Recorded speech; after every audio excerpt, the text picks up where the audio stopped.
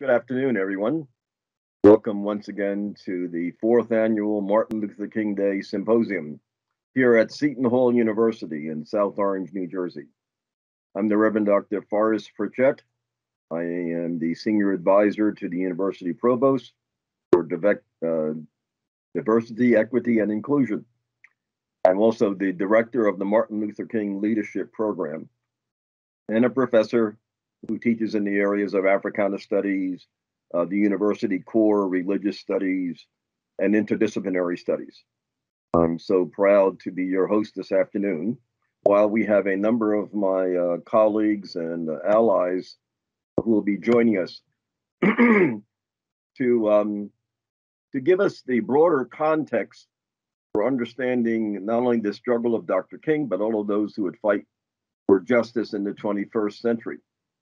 We'll be looking at themes looking at our religious heritage, history, the humanities, race as a source and space for privilege, the institution of education, the areas of communication, and look at agencies and how relationships have been impacted not only by issues of social justice, but by the more recent pandemic.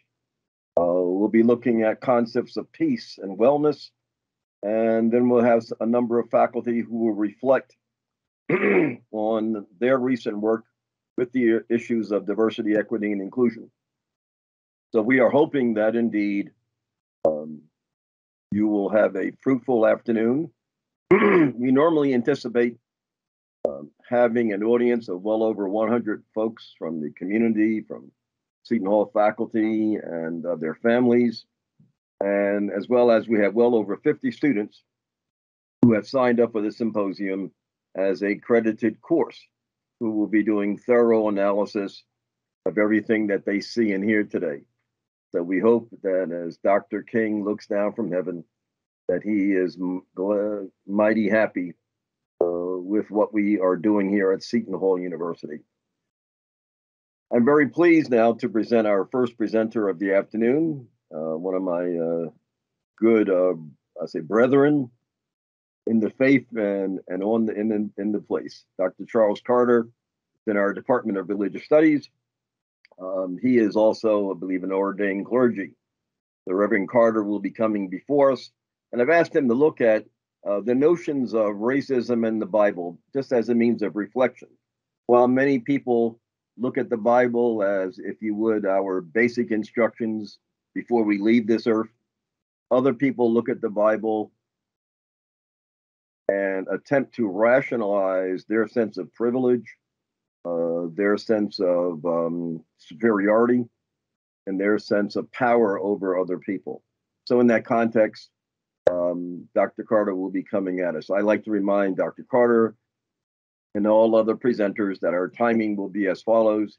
Each presenter will have approximately 10 to 15 minutes for a presentation that will allow approximately 5 minutes for Q&A that we ask folks to put those questions in the chat so that our presenter can see it and respond accordingly. Without further ado, Dr. Carter, the space is yours.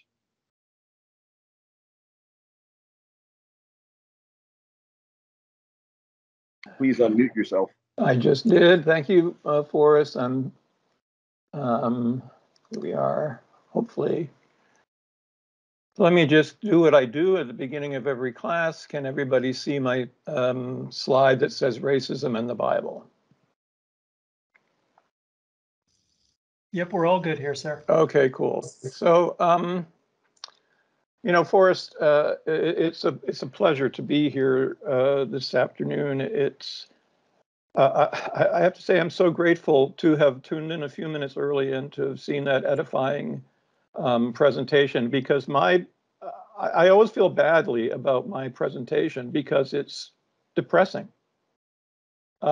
Because the heritage of the Bible is very tied to the institution of racism, the institution of slavery. We are going to see some foundational texts of white supremacy, but that's not all we're going to do today. There is going to be a prophetic call at the end. So before I really begin my remarks, I want to reflect on the legacy of Dr. King.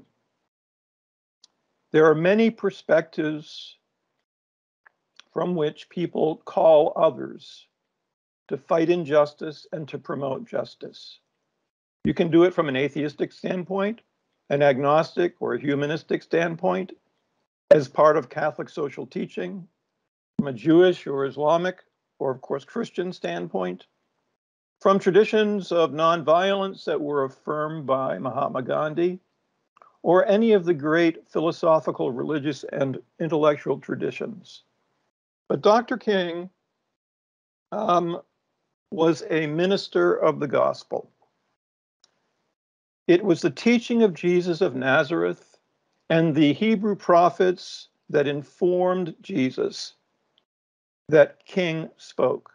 His message was universalist, yet it was distinctly Christian, drawn from the rich experience of the African American church.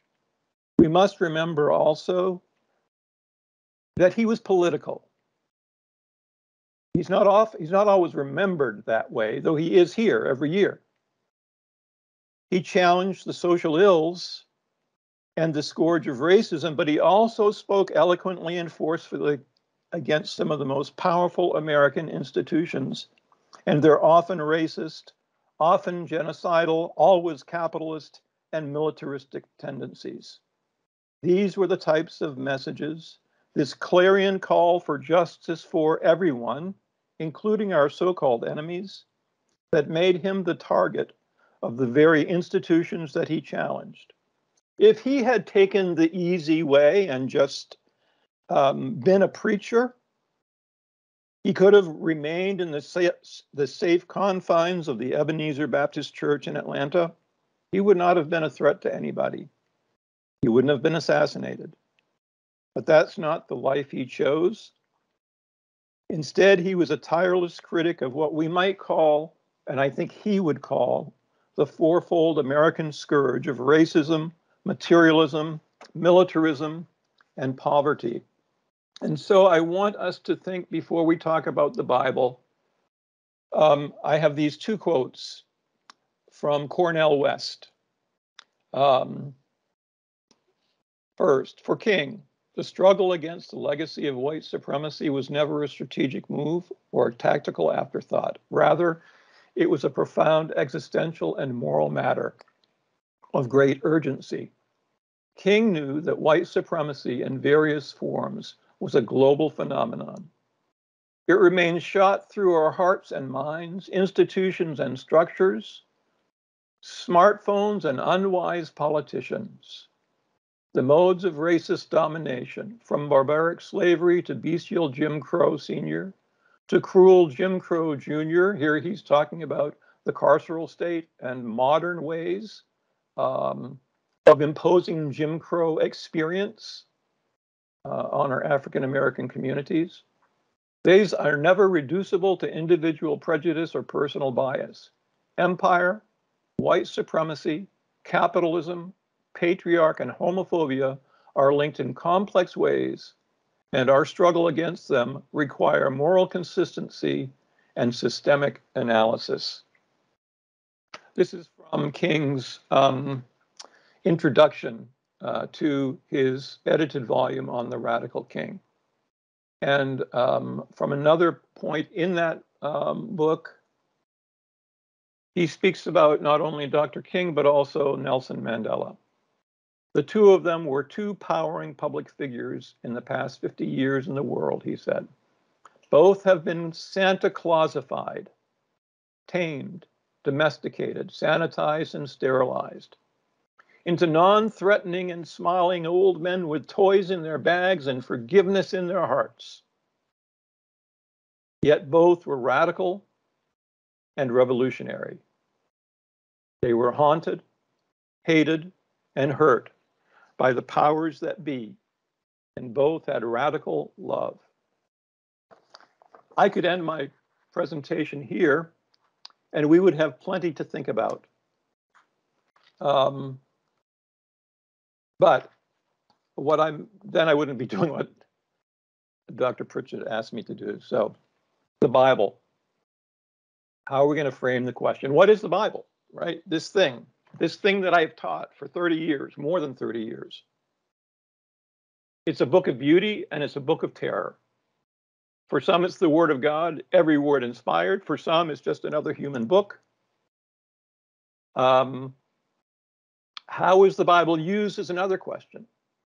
In some ways, that depends on the way we answer the first question.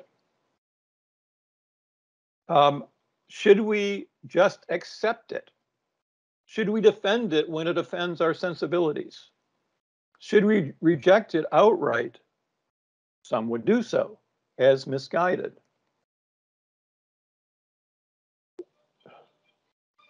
We have to put away, I had to. This is a little bit about my own journey. I had to put away childish things. This is what the Apostle Paul says in his great chapter on love. When I was a child, I thought as a child. I spoke as a child, I understood as a child. But when I grew up, when I became an adult, I had to put away childish things. So sometimes we have to face uncomfortable truths. The Bible has a past and a present and a present. It doesn't just have a past of supporting racism. It has a present and a past of supporting patriarchy and sexism and homophobia and trans and other type of non-binary sexual phobias, all kinds of phobias. It has a past and a presence of supporting extreme nationalism, of justifying the persecution and the torture of others. The Bible can be used that way. For, I think, part of my life, I would try to domesticate the Bible, explain it away. Okay, yeah, it was against slavery. How can you believe in the Bible? Well, they didn't mean it the same way that we meant it. Well, that doesn't matter. What matters is the way in which it is used. So it's not enough for me to talk about the beauty of Jesus's teachings, or the power of the prophets, or the grace of the Torah, if I do not admit that sometimes the Bible says questionable things. Sometimes the Holy Bible is unholy in what it calls for. And if I do not admit that personally, I can't speak for anybody else in the world. If I do not admit those things, then I cannot use Scripture to promote justice unless I face its injustice. So these are what an early feminist scholar of the Hebrew Bible, she looked at a number of texts that are negative toward women, and she called them texts of terror. And I think they're appropriate for our discussion of the Bible and racism. Now, I have 4 sets of texts, but I'm only going to talk about 2 of them because I probably am already close to the time that I need to end. I've got 12:46. The first is the curse of Canaan. It is often in racist white texts that were used to support slavery. It's often called the curse of Ham. Ham was one of Noah's 3 sons. I'm going to not tell the entirety of the story, but Ham found his father in a compromising condition, and he blabbed it out to his brothers. And when Noah awoke from his drunken stupor, he cursed not Ham, but his son Canaan. But ingenious, quote unquote, right? You know, I'm using this in a sarcastic way. Students of the Bible said, oh, well, Ham in the biblical stories is the father of the Hamitic people, North Africa and the land of Canaan. And so therefore, when Noah says that Canaan will be the slaves of Shem, that means that it's okay for us to enslave African people because they're the descendants of Ham and they were cursed by Noah. No, they weren't. But that's one way that that text has been used. We can come back to that if there are questions. Lots of texts in the Hebrew Bible and the New Testament about slavery. How do you treat a slave? How can you own a slave? What are you supposed to do? What is the responsibility of owners to their slaves? Now, the Israelites weren't the first culture to have slavery. Some of those laws are taken directly from the Code of Hammurabi, an 1800 or so BCE text from Mesopotamia. So the Torah doesn't challenge slavery. So people said, well, because the Torah says slavery is okay, we can have slaves. Same thing with Paul. Paul writes about the institution of slavery, and he seems to accept it. And I could hide behind biblical scholarship and say, well, Paul didn't write those books in Colossians and Ephesians where he quotes the household code. Paul didn't write them, so therefore Paul didn't mean it. Well, I don't know what Paul meant. And even if Paul didn't write them, they were used by people who said Paul wrote them. Paul gave permission for slavery. Now, I would like to think that the Apostle Paul that I teach in my Intro to Bible class would be on the streets with his Black Lives Matter sign, that Paul would be appalled by slavery as it was practiced in this country, and that Paul would be appalled by our senators who are refusing to pass voting rights legislation. Okay? But I can't say that on the basis of direct quoting of Scripture. My job today is to say, these are some things, ways that Scripture has been used to support racism. I really need 2 or 3 classes to do this. Another one would be the occupation of Canaan. And another one would be in Romans 13, where Paul tells everybody, look, governments are given to us by God, so obey the government. Problematic text. Now, why is this important? I want to move very quickly to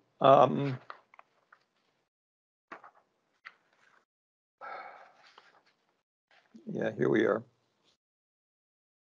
James Cone, often called the father of Black theology, wrote this tremendous book, but it's an awful book.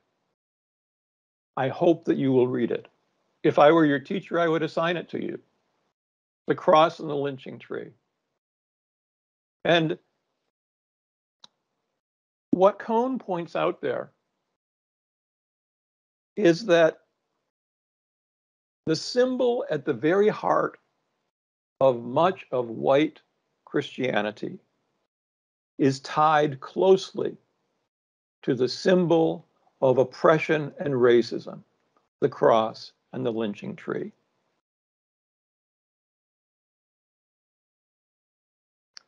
He gives a stark portrait of the role of the white church in practicing and celebrating lynching in this country.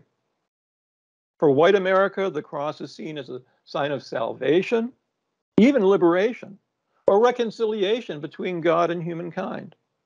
But for the Black church, Cone says, yes, it celebrates salvation, but it also celebrates lynching. It doesn't celebrate. It reminds them. It terrorizes people in the Black church, according to Cone.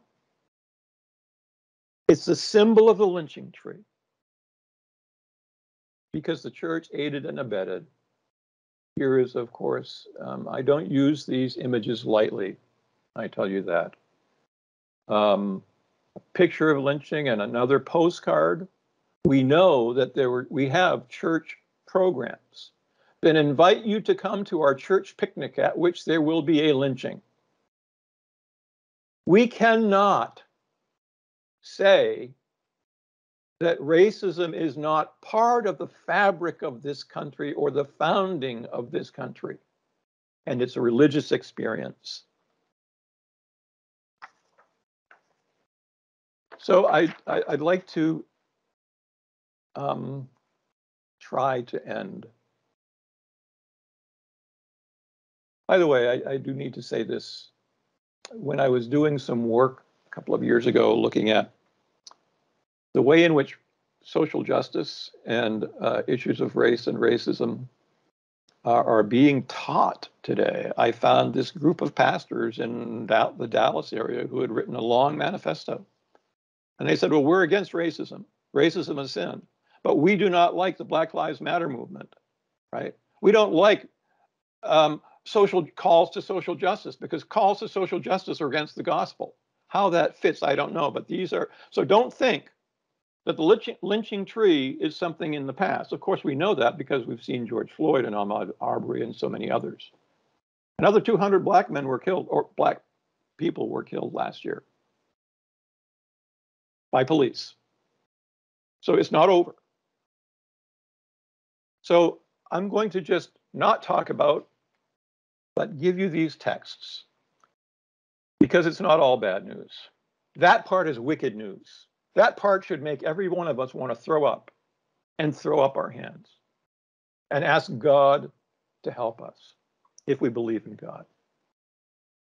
If I have dealt with these texts, then I have a right to use these other texts that are texts of liberation.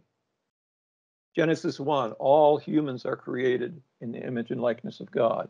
The Exodus story, God is the God of the oppressed, and God is never the God of the oppressor. And if I am not on the side of the oppressed, I am on the side of the oppressor. All kinds of prophetic texts, but I give you 3 books, Micah, Amos, and Isaiah, always opposing the rich, standing for the dispossessed, and calling us through the centuries to do the same thing. Jesus is hung on a cross as an enemy of the state, but he called for radical love, and he always challenged the social and economic status quo. And I'm going to end with this. These very little known books in the New Testament, or less studied, I suppose I should say, James and John remind us, if we do not love our fellow humans who we can see, how can we say that we love God who we cannot see? All right, thank you. I'm sorry if I went over. No problem. I was monitoring the chat. I wanted to make sure that we did not miss any questions. And not unless I am mistaken, I don't really see any questions. I see a lot of you're getting a lot of applause digitally. Okay, I was very looked at the thorough. chat. I've got my thing in front of And me. So. one other testimony as comment came in from a Natalie, who said this is her second year for watching, and I believe it's proven to be a growth experience for her. I might add for everyone that when you mentioned Dr. Cohn, in religious studies and Africana, we those 2 departments combined to sponsor a course called the Black Church, in which Cohn is mandatory reading. And similarly, you referenced The Radical King by Cornel West. That is one of the 2 books, which is mandatory for students who have registered for this symposium for credit. They will be doing an analysis of that. And the other book they read will be one written by King. So I thought I would share that with our audience. Chuck, Dr. Carter, we want to thank you so much for laying down a very strong foundation on the Bible and how it may be basic instructions before we leave the earth, but at the same token, others will use it in the service of oppressing other human beings. So just thank you so much. I appreciate that. Everybody can say yes, indeed. We'll be turning to another colleague, if all is set with our tech people. We have Dr. Green, who is present. Dr. Larry Green is a long-term faculty member and alumnus of Seton Hall University. He's in the history department and consistently does extremely good coursework for students in the areas of African American history. And I believe this afternoon, Dr. Green is going to be, at least based upon our last conversation, is going to be taking a look at the humanities, I think, perspective of history, if I'm not mistaken, through the eyes of James Baldwin. But we're going to let Dr. Green come at us in his own way. Dr. Green, just want to remind you of our protocol will be you'll have 10 to 15 minutes for the presentation mode. Then hopefully we'll have another few minutes after that for any Q&A, which we would encourage folks to put into the chat. So looks like you are ready to go. Okay, thank you, Reverend Richard. I'm going to share the screen. Okay.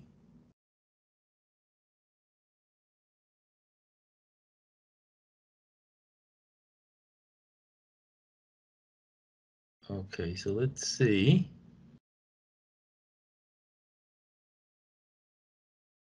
Uh-oh, well, there's something going on here.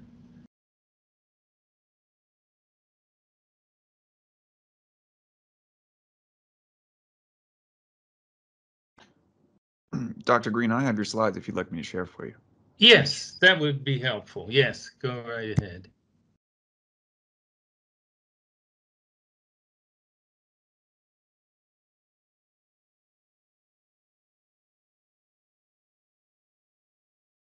Here we go, MLK Day and racism.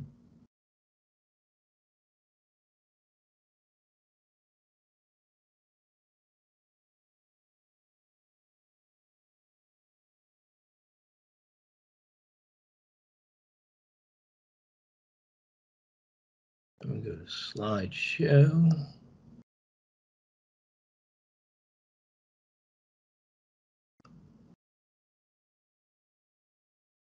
Okay, thank you.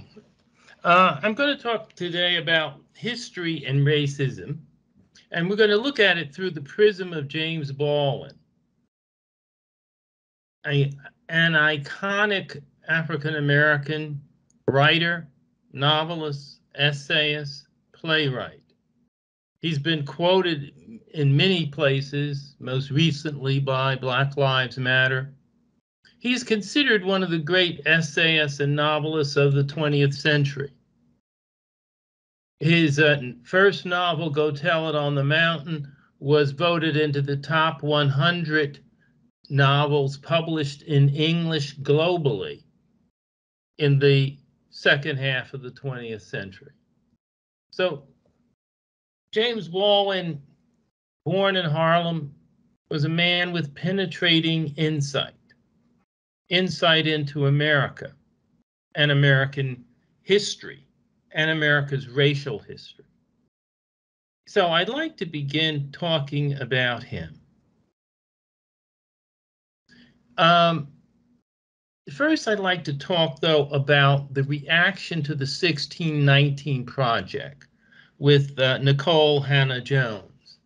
The initial reaction in the liberal and moderate press was quite praiseworthy.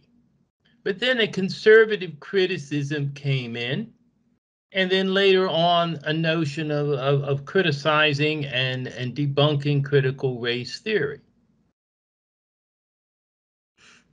I would argue that Nicole Hannah-Jones, great sin in the minds of the conservative critics was not theory, was not documentation, for she had that. She presented that.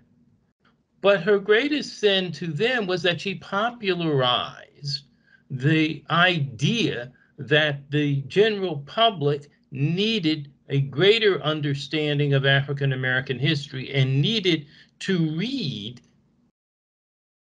extensively in that history. Actually, the 1619 Project really reflects the last 50 to 70 years of scholarship in the field of African American history, which really began to blossom in the 1950s and really accelerated through the 60s and 70s and 80s. But unfortunately, a lot of the many publications and books with the leading university presses and articles in the leading history journals were read primarily by historians and graduate students, and maybe a few undergraduate history majors, some undergraduate history majors. But the great work done by those historians the great work done by those historians, had not filtered down into the public schools on a large scale. So many public schools were essentially teaching an outdated version of American history. And we'll talk about that in a moment. In addition, we find the civil rights movement, particularly after Charlottesville,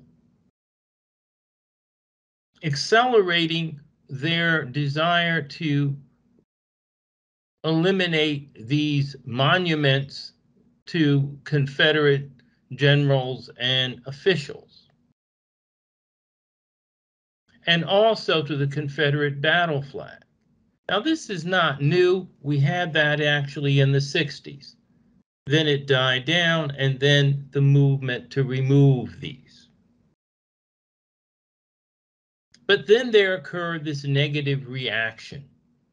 Why were they interested in destroying history? The movement to remove Confederate monuments and the Confederate battle flags from the Southern state capitals was not an attempt to remove history, but rather to have the South and the nation confront its history. If they were willing to put text to these monuments, to talk about the Fort Pillow massacre of Union black soldiers, if they were willing to talk about slavery in these tours of antebellum mansions, of how it really existed on the plantations. So what we're really talking about here is an inability or refusal to confront America's racial past. And this is a great part of the problem that we have had in the teaching of history. James Baldwin once said, "Ignorance allied with power is the most ferocious enemy justice can have." Unfortunately, the power in America, the intellectual power, the intellectual leaders, boards of education, state boards of education, local boards of education, have sought to, in a way, escape from American history, and thusly escape from any sense of social justice and historical accuracy. Baldwin said on history, "To accept one's past, one's history, is not the same thing as drowning in it. It is learning how to use it. An invented past can never be used. It cracks and crumbles under the pressure of life like clay in a season of drought."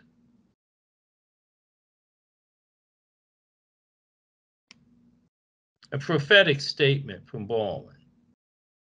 Let me just say this, that before I go on to the next slide, I met Herbert Aptheker at a conference of the Association for African American Life and History.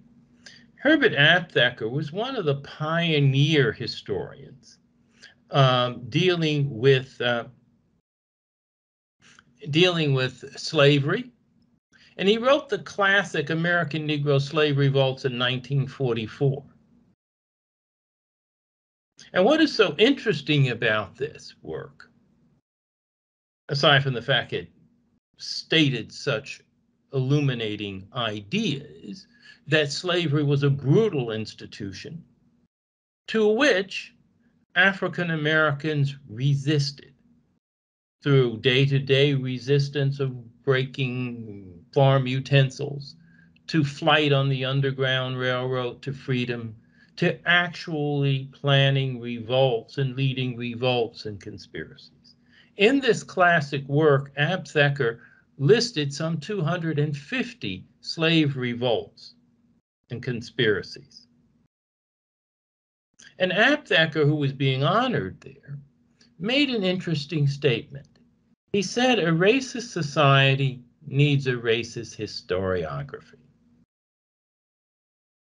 A historiography, the study of the past, what historians have said about the past. And that stuck with me, because it gets at what Baldwin was talking about, an unwillingness to confront the past, to romanticize the past, from Gone with the Wind to Birth of a Nation. So Baldwin was in many ways ahead of his time, as was Aptheker.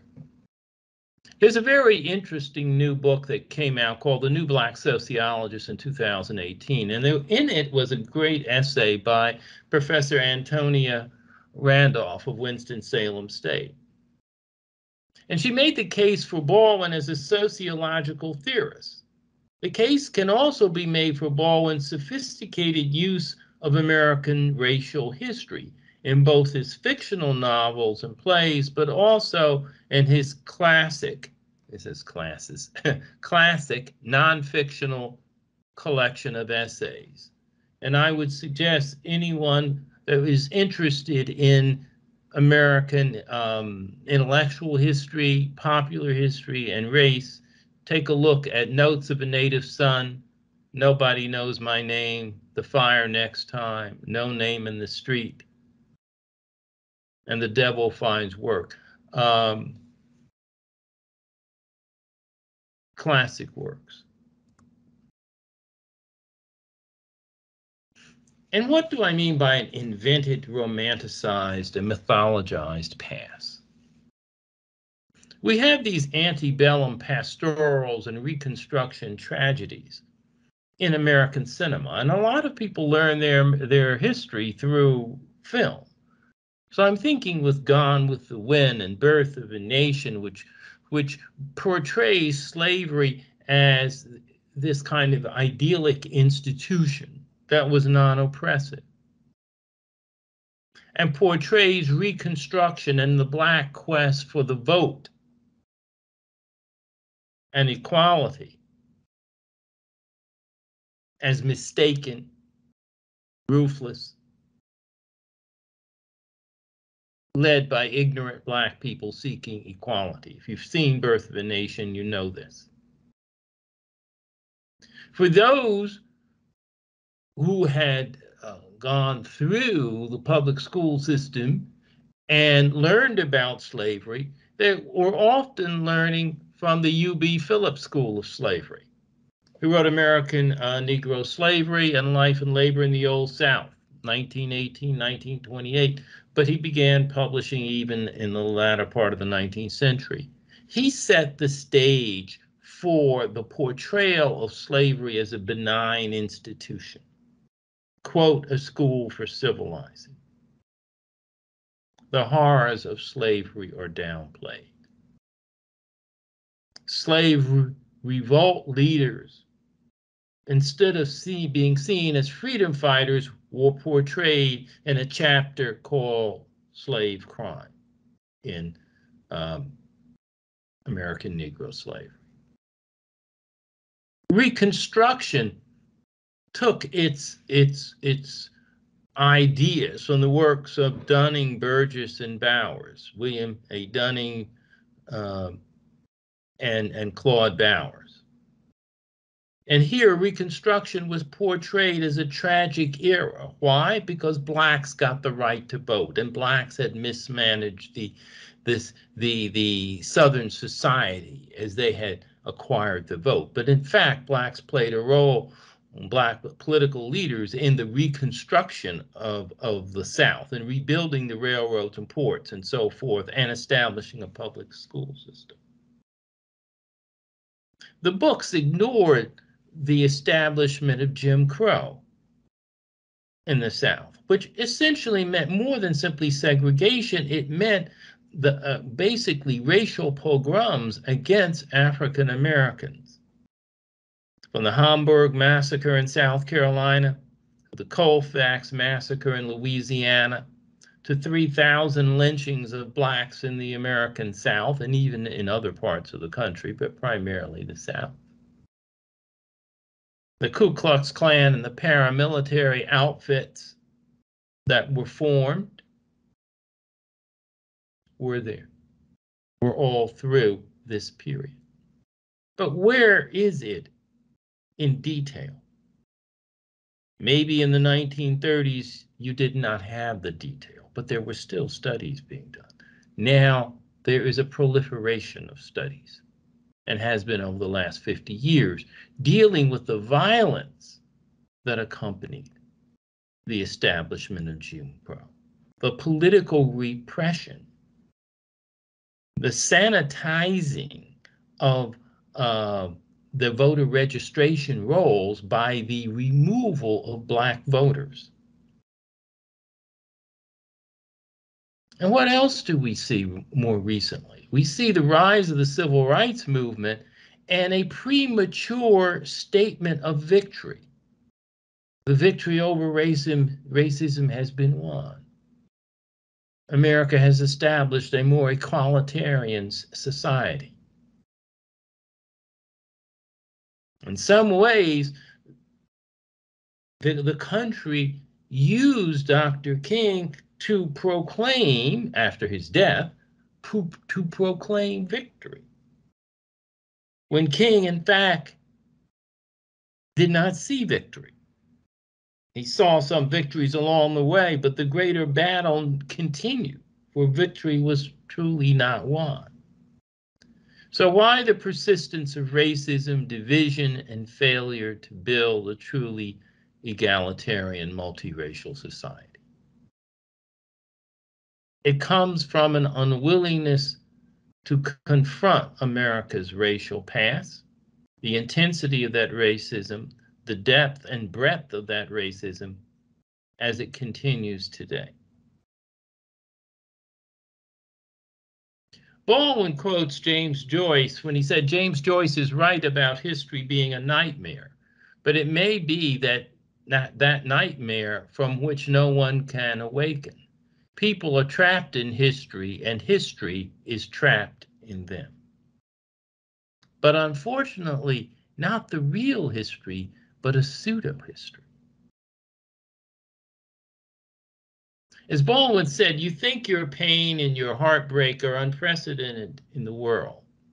But then you read, it was books that taught me that the things that tormented me most were the very things that connected me with all the people who were alive or who had ever been alive.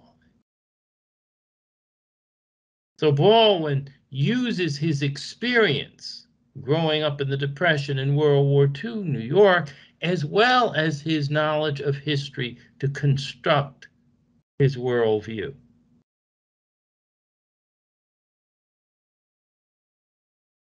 In his first collection of now classic essays, Baldwin said of the past, I think the past is all that makes the present coherent, and further, that the past will remain horrible for exactly as long as we refuse to assess it honestly. 10 years later in Ebony magazine in 1965, Baldwin added an addendum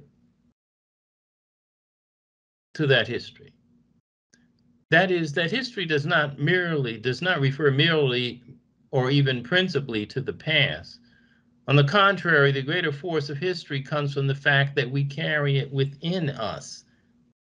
And if we carry an accurate view of history, no matter how disheartening it may be, no matter how oppressive it may be, we have the ingredients to know what we need to change and to know the difficulty that stands before us,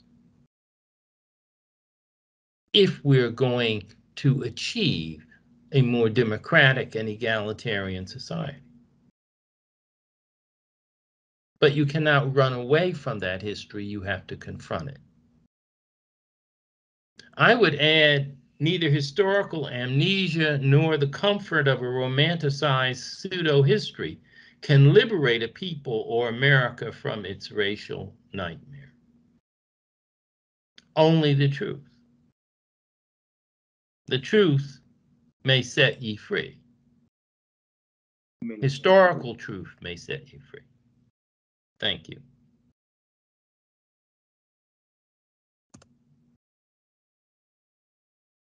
Oh, are we back? Okay. Thank you.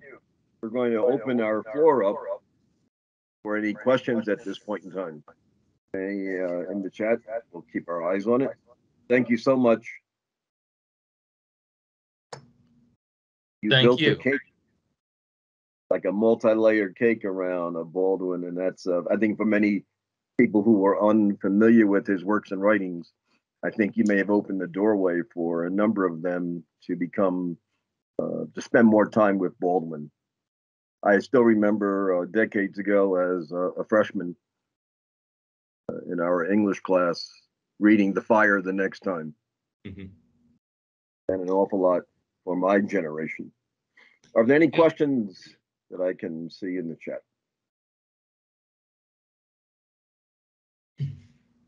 Okay, seeing none, we want to thank Dr. Green for sharing with us his most recent work, that is looking at a Baldwin, in addition to the classes that Dr. Green teaches. I might add, through, I think, special topics in Africana Studies, Dr. Green has spent, I think, one of the last semesters doing a semester-long course on Baldwin. So we are much appreciative of the quality of the effort you have put in. So thank you so much. Yeah, thank you. And I put the quotes up there because Baldwin is such a wordsmith. He is one of the great literary craftsmen. And Indeed. he is to be read. So it was just my way of kind of putting a little flesh on the bones rather than simply paraphrase a brief look at the prose. Certainly. Of Baldwin. He was almost a forerunner, at least for one generation. Yeah. Well, And you thank can see so the much. religious themes that go through his work, too. Oh, absolutely. The fire next time, no name in the street from Job. The devil finds work. I mean, go tell it on the mountain from the Black Spiritual is the title of his novel. Baldwin's take on Christianity and use of Christianity is very, very interesting. I think it dovetails very nicely with what Professor Carter said. Thank you so much. Okay.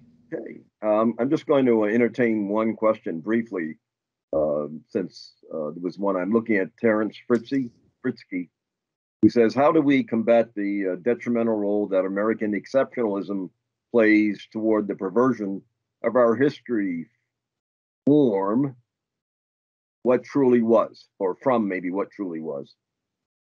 Is that for me? I'm going to guess. Yes. Yeah. Well, let me just say this. Baldwin does address this in a number of places in his writings. He doesn't use the word American exceptionalism, but I think he means the same thing. And that is what he calls American innocence. The desire on the part and quest for innocence means a desire to escape responsibility for the misdeeds and exploitation. And that somehow America has been above the exploitation of peoples and repression of peoples that we see globally in other countries and historically. And what Baldwin said is, no, that you are not. You do not escape responsibility for that. You are not innocent.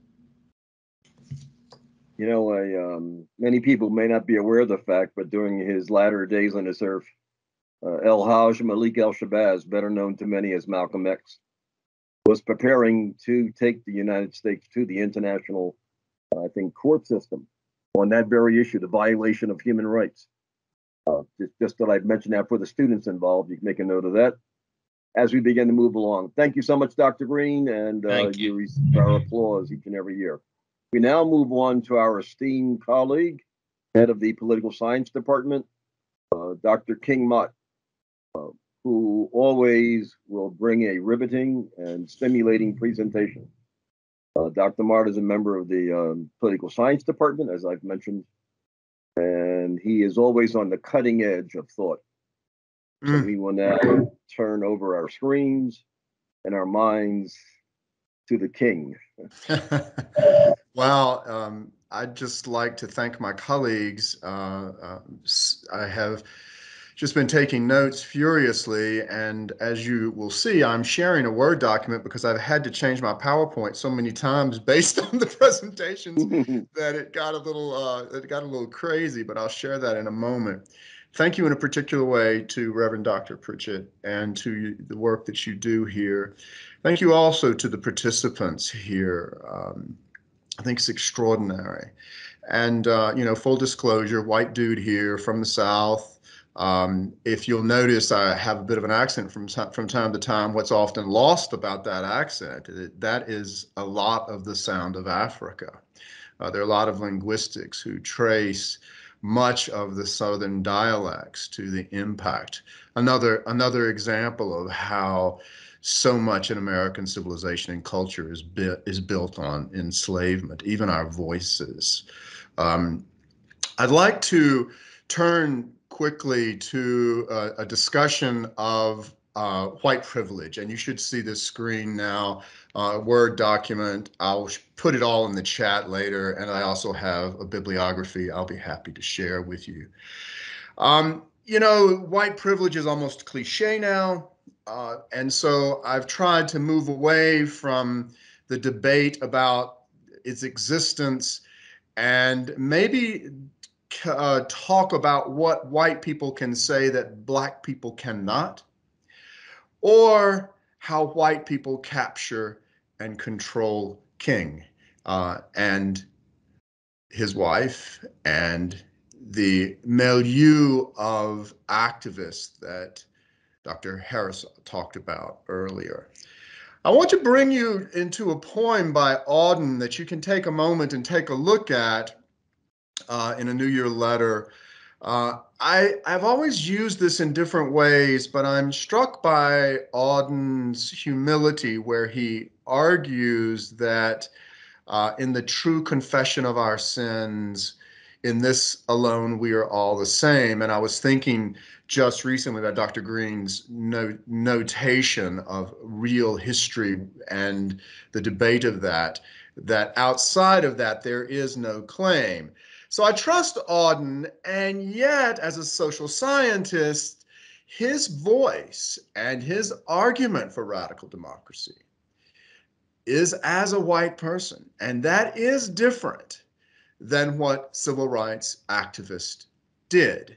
And that's the distinction that we really have to take away today in a discussion from the literature, from juried social science evidence about what we call white privilege, or what white people can say, or how Martin Luther King is used. A brief bit of our Reverend Dr. Pritchett asked us to talk a little bit about our own narrative. I grew up on a cotton farm in Louisiana, and I remember when King was shot, and I was completely confused because the only King that I understood, now consider this, I am on a cotton farm in the Delta of Louisiana, right?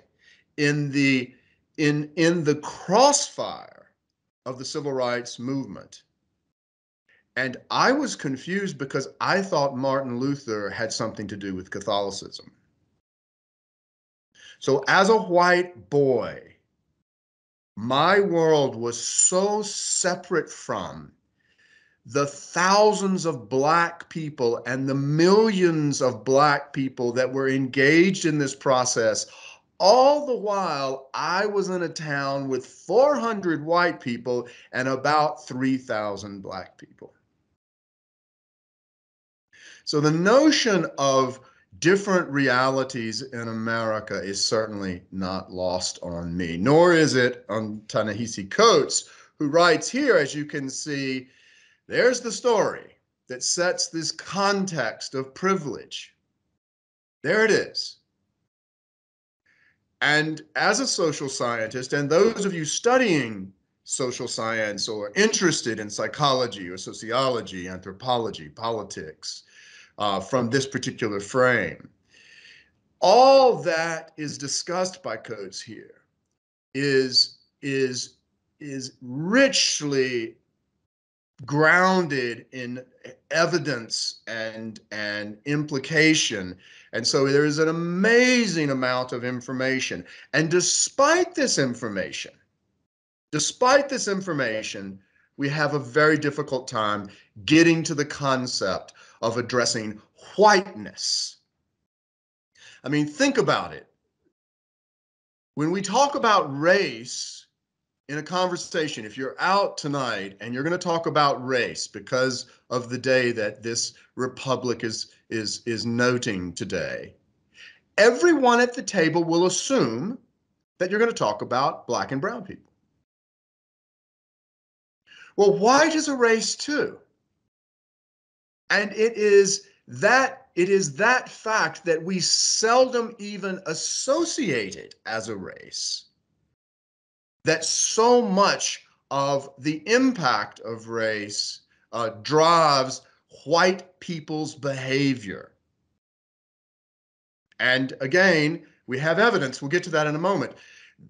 Race drives white people's behavior, and white people, in large part, do not know it, do not acknowledge it, do not consider it. So here's a few more realities. You know about the brutal economic history of enslavement. You know about racial incarceration and for-profit prisons. Michelle Alexander's most recent, not most recent now, but one of her most important pieces, The New Jim Crow. Some statistics again in the context of this discussion of whiteness. Blacks make up 13% of the US population, 40% of the US incarcerated population. You just got to pause there. White people and black people and brown people, we know this empirically, are no category of person is more inclined to engage the law from the perspective.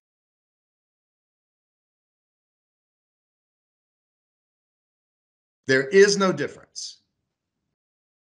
But when you look at the penalties, and particularly incarceration, it's overwhelmingly evident that something is driving the decisions of, and let's say it here, institutions and people who believe they're doing the right thing. And this is how Martin Luther King and other activists are whitewashed. That's how they're whitewashed. You know, they're co-opted into this kind of narrative of being advocates for certain kinds of behaviors. Again, we'll get into that in a moment. There's more data collected by the US government related to prison populations. Notice New Jersey.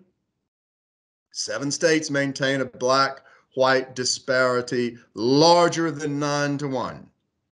We also like to characterize the South for good cause. Racism is a national plague and terror. Health records. Going through this quickly. This is out of research recently conducted. This study ended in 2004, but there was a follow-up in 2018 that shows that race matters in the way that people experience healthcare. In actual prescription writing, there's a fascinating study done that looked at Latina physicians at Harvard and their prescription writing. And what was revealed is that these Latina women who have MDs. They're as sophisticated scientifically as anyone can possibly be in the developed world. Even that's a race notion. And they were less inclined to write prescriptions for pain for Black and brown people for the same circumstances and conditions. Let that sink in. Latina physicians did not trust the words, the stories of Black and brown people as much as they trusted the words and stories of white people.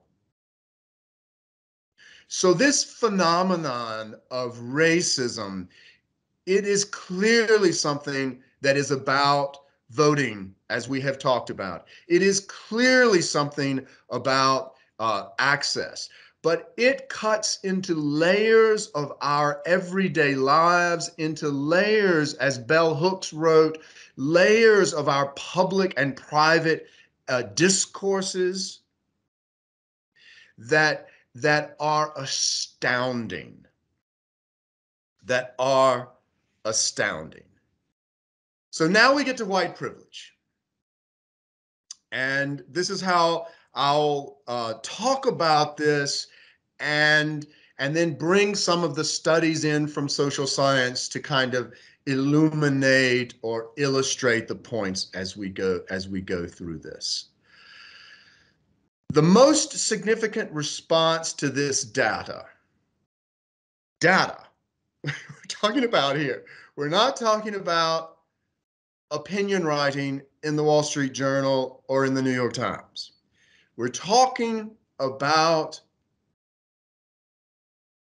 quantitative research. So to put that into a context of accessibility for all of us in this conversation, it's the kind of research that must subject itself to subsequent review and testing in order for it to find its publication, to be expressed, right? So it has to be, like in the great scientific method, it has to be able to be replicated.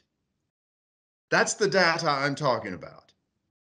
Not how Dr. Pritchett or Dr. Mott here feel about a particular topic, but how it is measured in the way that Black and white people and brown people behave. There seems to be two categories in the social science literature that attempt to handle how this must or might be understood. These are all theories. So, you know, in the humility of the academy, you know, come up with a better way of measuring and we're all we're ready to receive you. So the one way is a lot of racism and white considerations of itself and other can be understood in how we measure and talk about ideology. So just to be just kind of like familiar with you all in this, this is the category of people like the Proud Boys. There they are. You're not going to do anything really here. I mean, I'd like to think that an informed conversation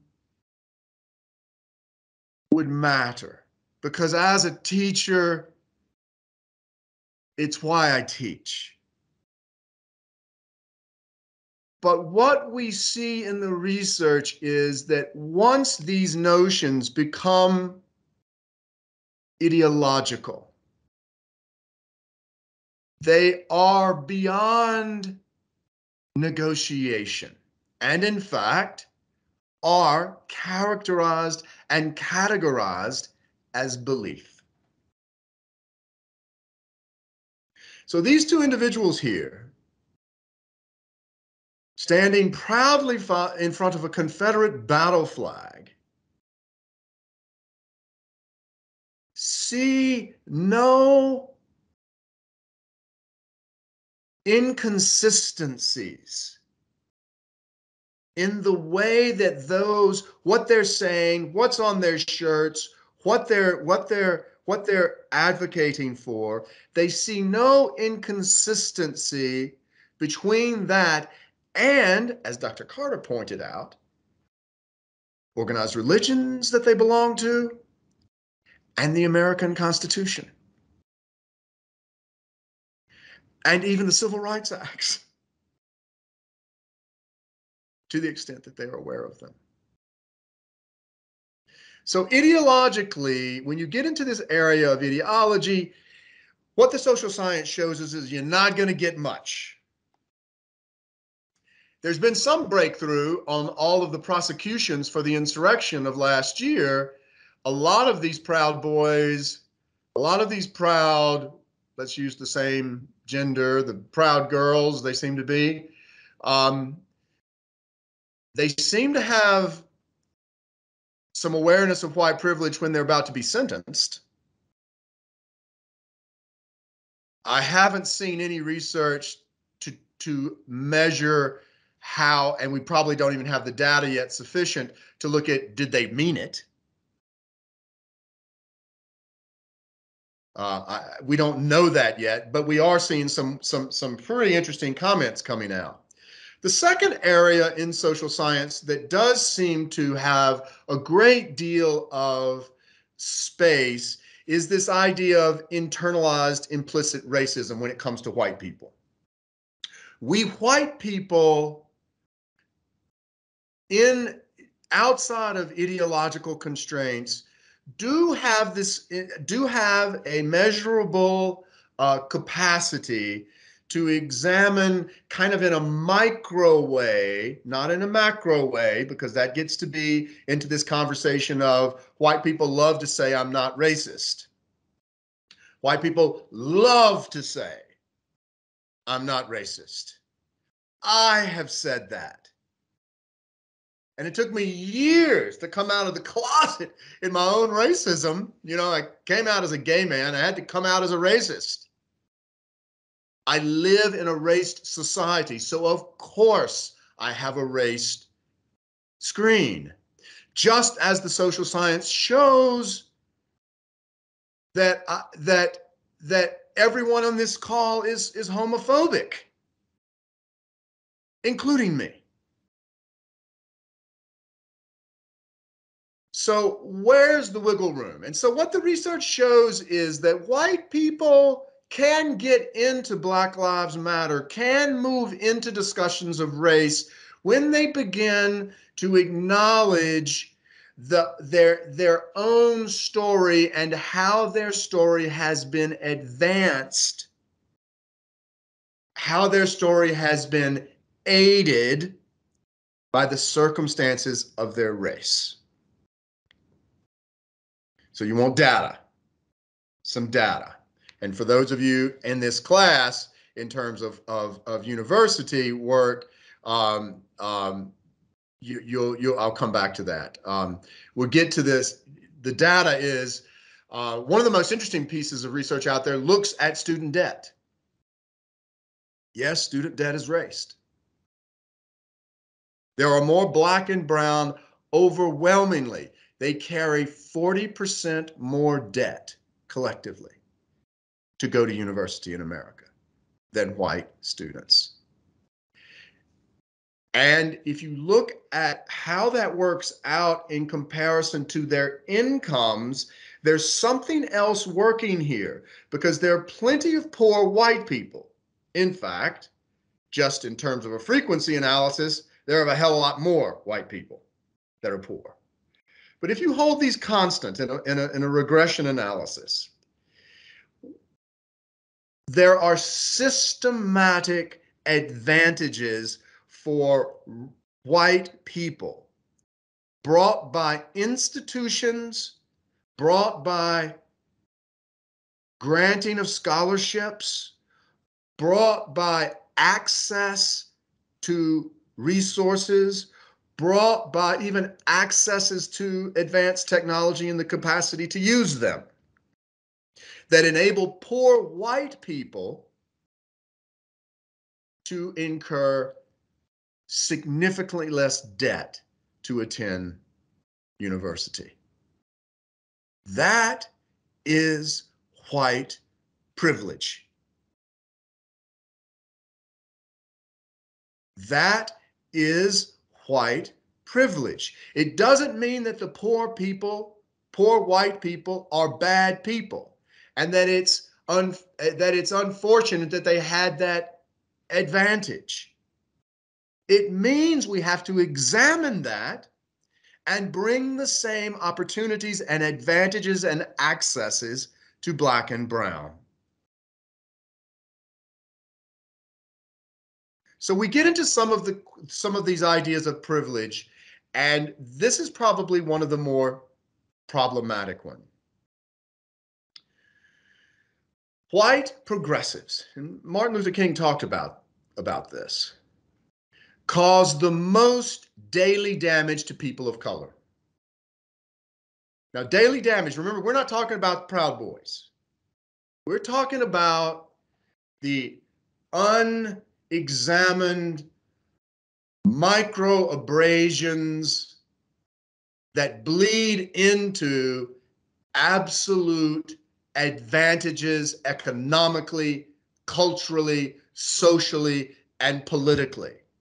I'll give you an interesting study. There was a study that looked at who got hired on Wall Street, right?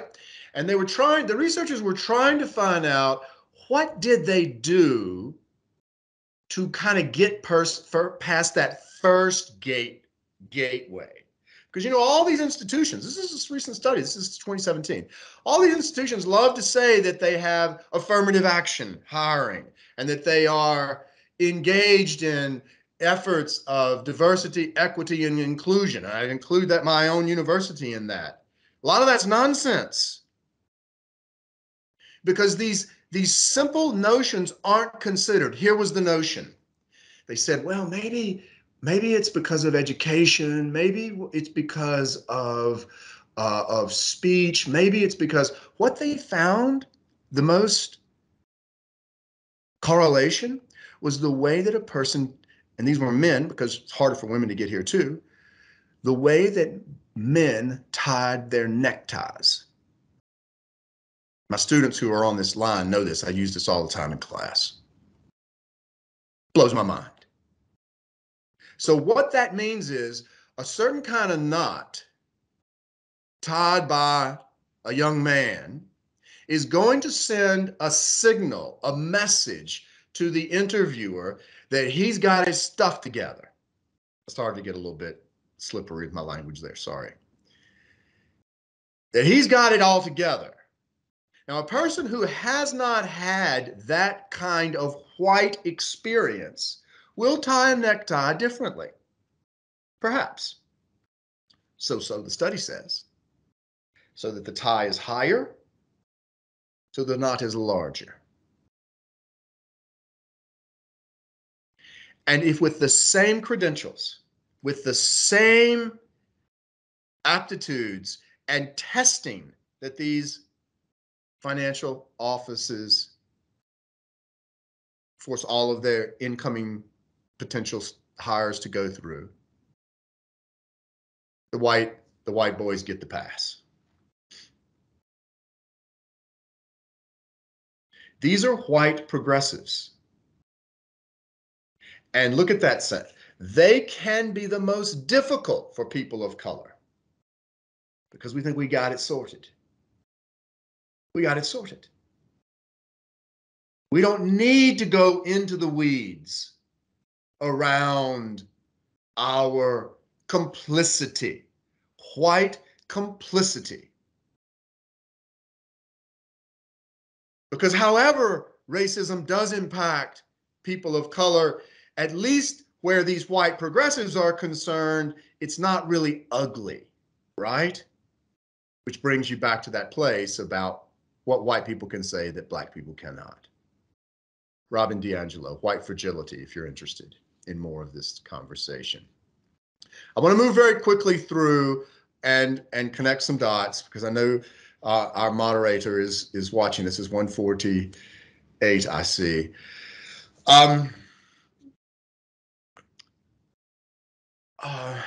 How to end. Bell Hooks writes that we live in a world with serious class complexes. It is one thing to be a college student with loan debts and another to be just dirt poor for your entire life. The challenge is to come with more complex ways of understanding where we are, more global awareness of what connects Americans with what is happening with suffering and oppressed people all over the world. And I want to bring you into an example that many undergraduate students here actually know. So students enter higher education in America with different academic backgrounds. But what is irrefutable, this was a study done out at the University of Michigan, is that more Black and brown people come into higher education needing to take remedial coursework. They come from environments where access to education is not as valued. Often it's first generation, and there isn't really an understanding of how to do college. You know, white kids know how to bullshit a professor a lot better from the get-go than Black and brown kids. It's just there. It's just there. Right? And so coming into higher education and having to take remedial courses in all of the universities, with very few, and you'd have to look at historical Black institutions, I haven't seen that data, they don't count towards progress to degree. They don't count. So a kid's got to pay for it, work his ass off, work her ass off to get to a place, plenty of sense, plenty of competence, just got to get me the tools. Doesn't count. So students coming in and taking remedial English, remedial mathematics, overwhelmingly raced. When you look at the at data across the Republic, and you're put a semester back. You add that to debt, and you look at 4- and 5-year graduation rates, and they are raced. So I want to conclude with white people have a lot of work to do. And I'm not talking about white ideologues. The research that we have shows there's just not much that can be done. But I'm deeply concerned whenever we start saying how well we're doing. And that bothers me about the arguments at Seton Hall University around diversity, equity, and inclusion. Because if you ask students on the ground how well we're doing, it's certainly not as rosy as our marketing material. And that is all of our fault, but it is the responsibility of people who have these privileges to initiate these conversations, to follow up these conversations with proposals in our governance. You know, I don't have to heal the planet, but we each operate within an environment where things can be done. My colleagues know that things can be done in our classrooms. They don't give anyone an unfair advantage, but provide for different kinds of people from different kinds of experiences. Still going to have to hustle. Still going to have to work, as Michelle Obama said about her Ivy League education. I got the opportunity, I had to complete it. I had to finish it. And to finish it in that white place, she believed, was much harder than to finish it for white people with the same kinds of backgrounds and experiences. I had to trust that. She lived it.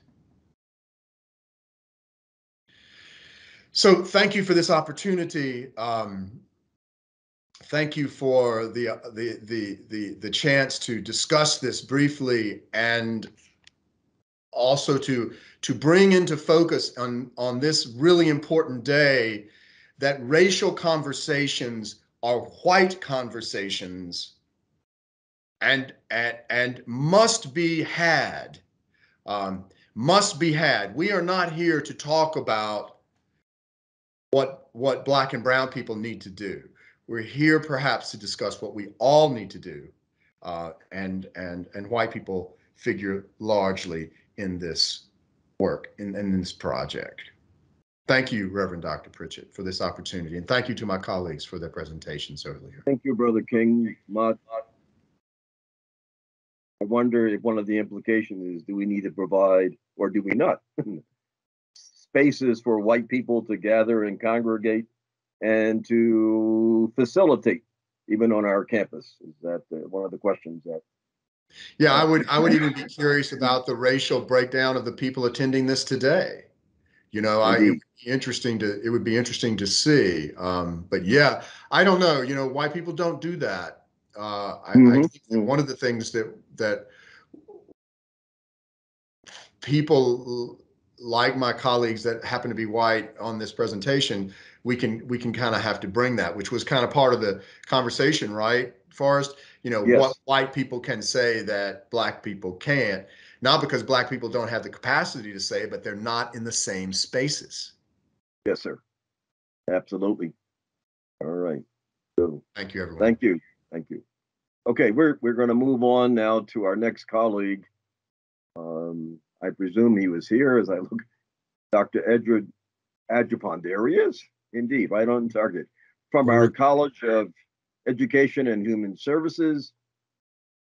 He will be bringing his very unique skills of analysis to the field of education, all the way from how we see children in the classrooms to perhaps the preparation for teachers.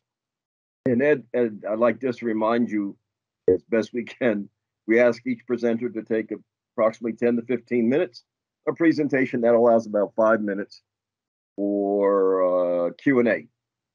So Ed, if you are ready, I hope they can put you on the screen.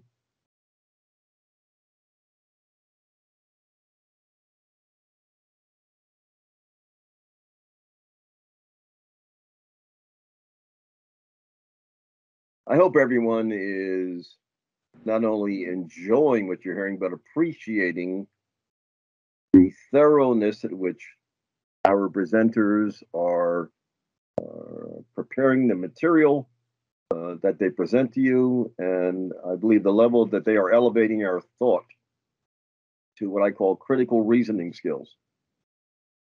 And I am highly appreciative of all of this. Hello. Good afternoon, Dr. Pritchett. How are we doing today? We're doing good. Maybe you might want to turn your volume up a little bit. That's just how I heard it. There we go. Is this better? Yes, it is. All right. And our tech people need to make you visible, I think, at least from my screen. Okay.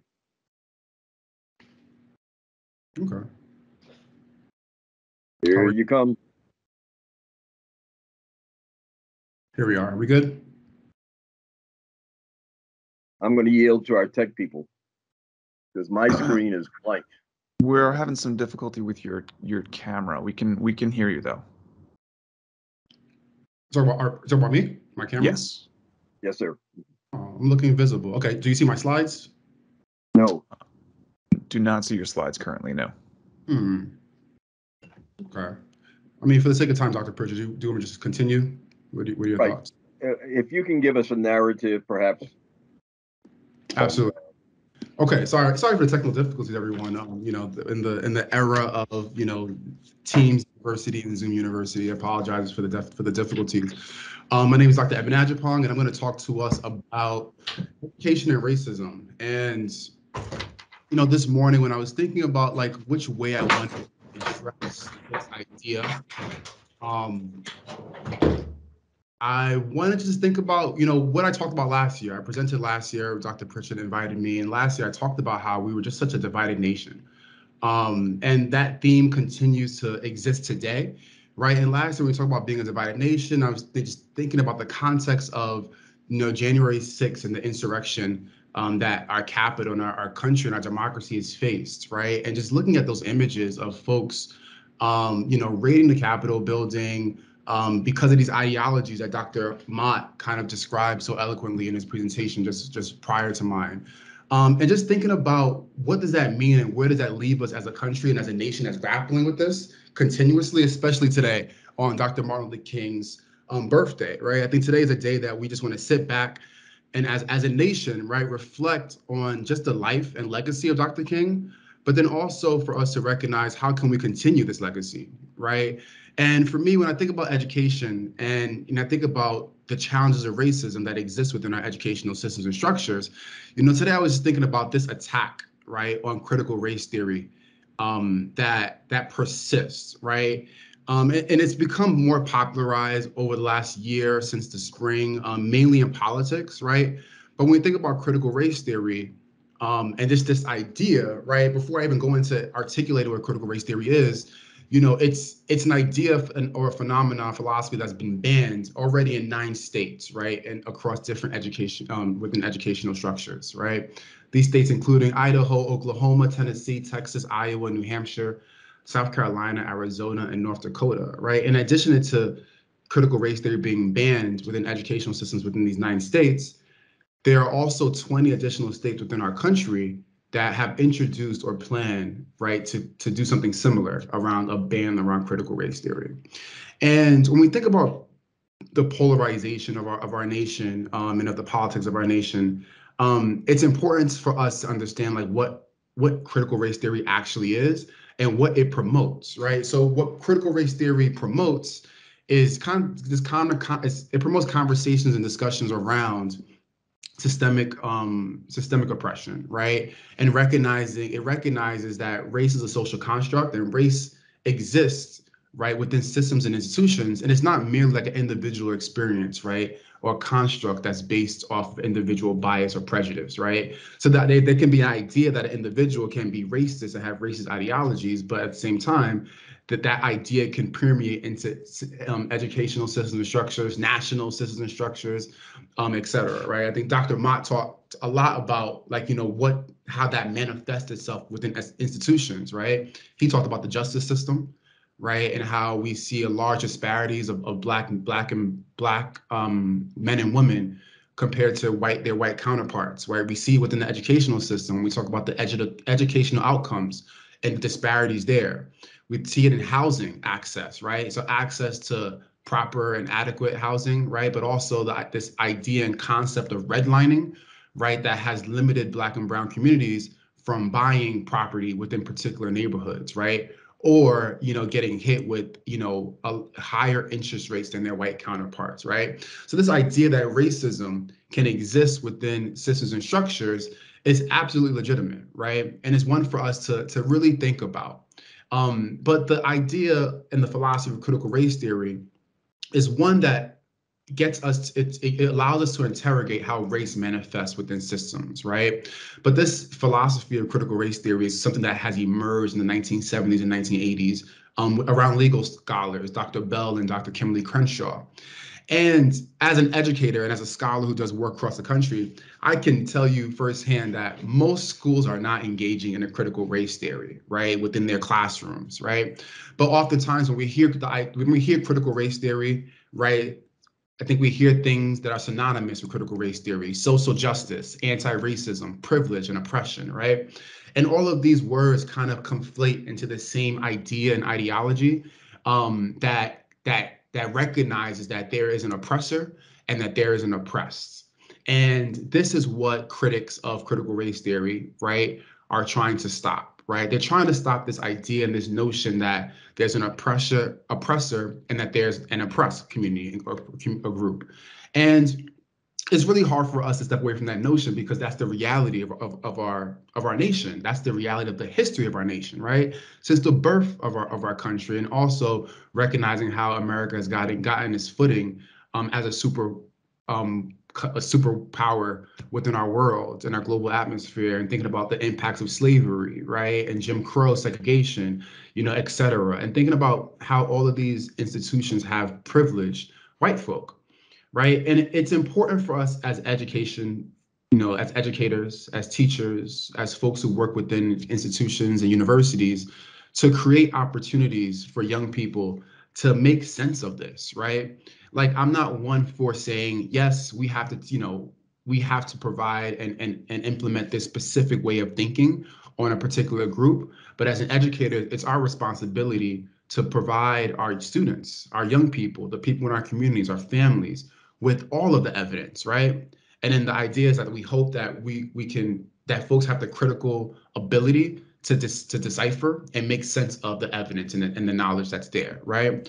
But what this ban on critical race theory does within schools is that it turns into, not only must we stop considering this idea of racism as institutional and structural, right? It bleeds into, we don't want to learn about the narratives and experiences of Black and Brown people. We don't want to bring those experiences into our schools, right? We don't want to learn about these realities. And that creates a very dangerous narrative, right? But it also contributes to the erasure of the Black and Brown experience, right? When we learn about racism, or we learn about historically marginalized groups within schools, right, it's often presented through a deficit lens, right? We learn about slavery, right? We learn about the civil rights era and the civil rights movement and Jim Crow within school or in school. But these narratives and these historical experiences are often presented through a deficit lens, right? While in the midst of this, if we continue to erase critical race theory and this idea, right, that racism is institutional and systemic, we also erase the positive stories, right? We're erasing the resilience that these communities and these groups of people have pushed through to continue to survive, right? Black and Brown people, historically marginalized people are, they're pushing through society as we speak today, right? Even with all the systemic oppression that they've faced over the last hundreds of years within our country. And it's really important for us to acknowledge this within schools, right? Because the first thing is an acknowledgement of the history, right? We cannot erase this history. Once we erase this history, all students grow up considering that, or thinking that, or not understanding the experiences of the historically oppressed and historically marginalized Black and Brown communities specifically, right? And we have to get into a space where we can acknowledge these experiences, learn from them, but also grow from them, right? And as a scholar, my work, really lies at the intersections of supporting students of color, finding engaging ways to engage in content, specifically science content. But I also leverage my love, my passion for hip hop as a way of doing this, right? So I wanted to share briefly just a positive moment within Black history, right? Because even when we learn about Black history, and even amidst this erasure of Black history within our school systems across the country, right, it's important for us to provide these positive narratives, right? So I argue, and I make the argument that the creation and the development of hip hop within New York City and the Bronx, specifically in the 70s, is a recognition of Black resilience and Black innovation, right? There were students, young people from immigrant populations and backgrounds and communities who lived in the Bronx who just wanted to, find ways to engage in their community, right? They loved music, right? They wanted to find ways to gather peacefully.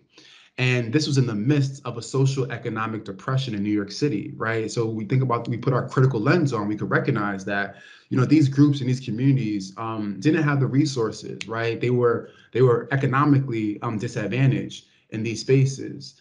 And these are all contributions from historical, institutional, and systemic policies that impact community members on a day-to-day basis, right? So hip hop was created out of this. Hip hop was birthed. And hip hop, nobody gave anybody a tool book or a toolkit as to like, this is how you make music, right? Or this is how you should sound. But it was more like tinkering and innovating and finding resilience to continue to push through whatever oppression that they faced within that moment, to create something that made them feel grounded, that made them feel happy, that made them feel this communal, this community amongst each other. And that's the beauty and the resilience of hip hop, right? Developed in the 1970s, during a time where there was increased violence. The Bronx was literally burning, right? And landlords will light their apartment buildings on fire to recoup their insurance money and to move out of the community, right?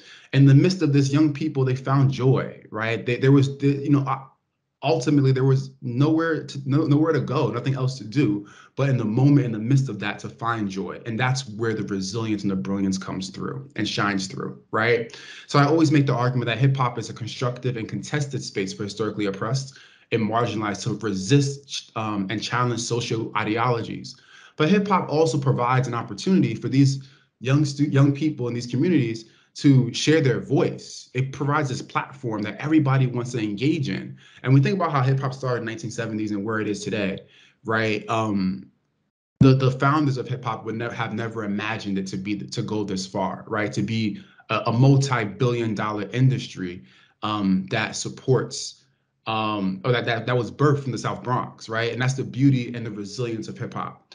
So I'm close to closing, and I want to just talk about I want to bring in a Martin Luther King quote that reads, "To save a man from the morass of propaganda, in my opinion, is one of the chief aims of education. Education must enable one to shift and weigh evidence, to discern the truth from the false, the real from the unreal, and the facts from the fiction," right?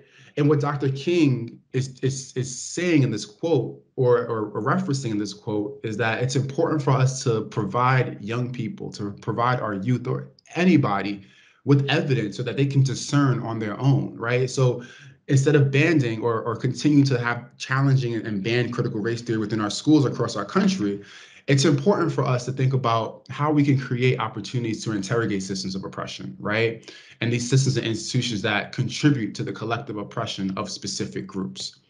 It's necessary for us to build relationships with historically marginalized communities, to offer support without centering ourselves in our institutions, to genuinely and authentically offer support. And while we can offer what support we have with our resources, we can be proximal in order to gain authentic understandings of these communities and really identify what support and how can we really push the envelope, how can we address policies and change things to be more inclusive of all people, right? Instead of interrogating race through a deficit lens, share stories of triumph, innovation, persistence of historically marginalized groups, and creating opportunities for authentic dialogue regarding how systemic and institutional structures have contributed to the oppression of certain groups. We must acknowledge, finally, we must acknowledge, that racial justice is systemic, fair treatment of people of all races, resulting in equitable opportunities and outcomes for all, right? It's not just the absence of discrimination or inequities, right? But we really have to be critical of how we're dismantling, interrogating systems and structures and policies that contribute to inequities of specific groups, right? We have to take a critical look at ourselves and how we're engaging in the world, but we also must, challenge our friends, challenge our immediate spaces of work, our classrooms, our labs, our social groups, our families, right? Continue to do research, learn about the experiences of the historically marginalized groups, read books, articles, and really try to recognize that we have to address systems and policies if we ever want to move towards a more equitable and just system and community. That's excellent. Thank you so much, Dr. Adjupon. We're going to open the floor up, so to speak, through our chat system. If there is a question for Dr. Edmond, we're going to ask you to also, if you would, just take Ed, take a look at the chat so we can quickly identify any questions that may pop up. Absolutely. Oh, we were able to see slides. That's good. That's good to know. Yeah, great points. Linda Carton, do our students feel that we are looking at history through a positive lens now? I guess it depends on the context. I guess it depends on how we are interrogating it. And I think the reality, Linda, is that it's much more difficult to look and find positive narratives because they don't exist within our faith. They don't exist right there, right? The deficit narratives are what are most popular. So it might take time to like really dig and decipher and find those positive narratives, but they always exist. It just takes us as educators and scholars to kind of do that extra work to find them, identify them. Yeah. Thank you for your time, and thanks for the invitation, Dr. Reverend Pritchett. Thank you, my brother. It's always a pleasure to be in your midst. I know that the future of education in the public school system and parochial is in good hands and good minds with your involvement. Absolutely. We do appreciate that. Thank you all. Thank you. What a real pleasure. It's like going to a buffet with all the delicacies that we all would like to partake in. And it's such a pleasure to have our colleagues putting their all in all into the process. We are now going to move into the area of looking at race issues and communications from the perspective. I asked my colleagues whatever way they would like to take a look at this. Dr. John Rodwan from the School of Communications and Dr. Todd Stockdale from the University Core will come before us in their own way and manner so that they will explain to us what they believe is most essential for us to take away from their joint analysis in honor of Dr. King today. So my brothers, I turn the floor over to you. Thank you so much, Reverend Pritchett. It's an honor to be here this afternoon honoring Dr. K.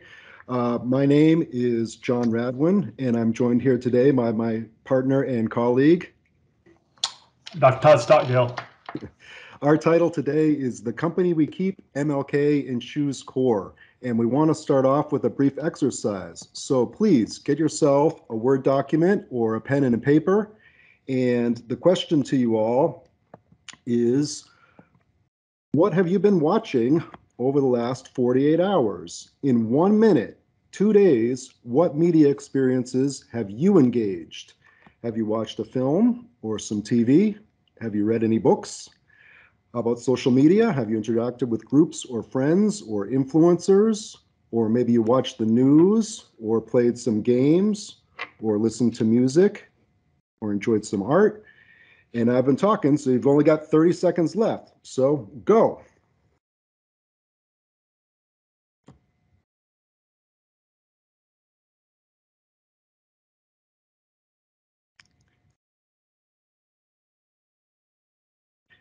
Now that you got a few of your media experiences down, your next challenge is to please take a look and think about who the primary people were. What was the main character in the television show or film or in the news story? Who was the main person? Be honest. List all of your media experiences. And great, that's 1 minute. What we're doing here is a media log exercise growing out of the book from Dr. Wayne Booth called The Company We Keep. Booth's idea, which is a fantastic one, is to instead of think of media experiences as something that is separate from you, like in a book or on the television, think of the people and characters as people that you spend time with. So media isn't just out there in the ecosphere, media sphere, and it's not just out there in the media village. It's right there in your neighborhood or even in your house. So perhaps if you listed Harry Potter as a film that you watched, Harry is someone who lives in your house, in your heart, and in your head. So what you start to do there is start to think through the ethics of the people that you've invited into your home, into your head, into your heart, and try to discern who you should be engaging and maybe who should be moving away from a bit. So that brings us back to our title. We're focusing on MLK today. MLK has clearly been invited into everybody's house today. We're all participating in this course together. And so again, our title is The Company We Keep. I'm Dr. Radwin, and I'm happy to be joined with Dr. Stockdale. He's going to take the first main point and tell you about how MLK is involved in Seton Hall University's core curriculum. Thank you, Dr. Rodwin. Hello to all who are gathered here this afternoon. As Dr. Rodwin mentioned, I'll be speaking briefly here about Dr. King's inclusion in our core curriculum. I come at this as someone who's taught in our core for the past 11 years. I've served also as the coordinator for Journey of Transformation from 2016 to 2021. If we're going to speak meaningfully about Dr. King and Seton Hall's core curriculum, we really have to first engage with questions like what exactly is a core curriculum, why have a core curriculum, and whose voices to include in a core curriculum, and that then by extension raises questions about whose voices get excluded. To be clear, each of these questions invites no small amount of discussion and debate. We could in fact have full day-long symposiums around each of those questions and still not come close to exhausting the complex issues surrounding core curricula, not least of which is the debates around who actually gets a say in what is and what is not included in a common set of readings. Obviously, time doesn't permit us to explore these rather important debates in detail, but hopefully if I've gestured towards them here, that will invite further reflection of their importance. Still, I do want to briefly tackle that main question of what is a core, and then why have a core, and whose voices do we include in the core. And I want to do so in an effort to situate Dr. King within our core curriculum here at Seton Hall. So to that end, rather than engaging really in these questions in an abstract way or some theoretical realm, I actually want to ground them here in our shared experiences at Seton Hall. And I want to explore what the core curriculum is at this university, why we have it, and how we've navigated inclusion, or at least have begun to do so. I want to take these questions actually slightly out of order. I want to start with why we have a core here at Seton Hall. You see, there's actually a time when we, in fact, did not have a core curriculum, or I guess at least not the core we have now. To you students who are joining us today, you probably don't know a Seton Hall experience that doesn't include Journey of Transformation or Christianity and Culture and Dialogue, or our Signature 3 courses. In fact, many of our faculty, if they're like me, don't know a Seton Hall without these courses as well. When I arrived at Seton Hall, our core curriculum was already established. Yet, I mean, in those days before the signature courses at Seton Hall were developed, there was this sense amongst faculty, from what I understand, that something was missing from our community. There was a desire to engage with some of the big questions, those questions that animate our human experiences, questions like, what is the path to true happiness and fulfillment? Is there purpose and meaning to life? What does it mean to be human? What about suffering? What about those things that we might call evil? Realizing that these questions are actually not unique to us, and that there's this rich trove of intellectual sources out there that have responded to these questions through the centuries. And in fact, these sources have given shape to the world we currently inhabit. Our faculty set out to develop a common set of texts, texts that everyone would read together in order to facilitate this conversation on campus amongst our students, amongst our faculty, and amongst our administrators. And really, that's in fact what our core curriculum is. It's grounded in the Catholic intellectual tradition. We've developed a set of common texts that all students are going to be reading together. These texts take up the questions that are central but not exclusive to this tradition. They do so in an effort to generate ongoing conversation amongst our community about some of the most profound issues of our human experience. Well, one way to think of the core here at Seton Hall is really to imagine the voices we encounter in our readings as a common set of virtual friends. These are people that we've invited into our home. These are people and ideas that we want to spend time with in order to better understand ourselves and our world. They are the company we keep, as Dr. Rodwin was mentioning.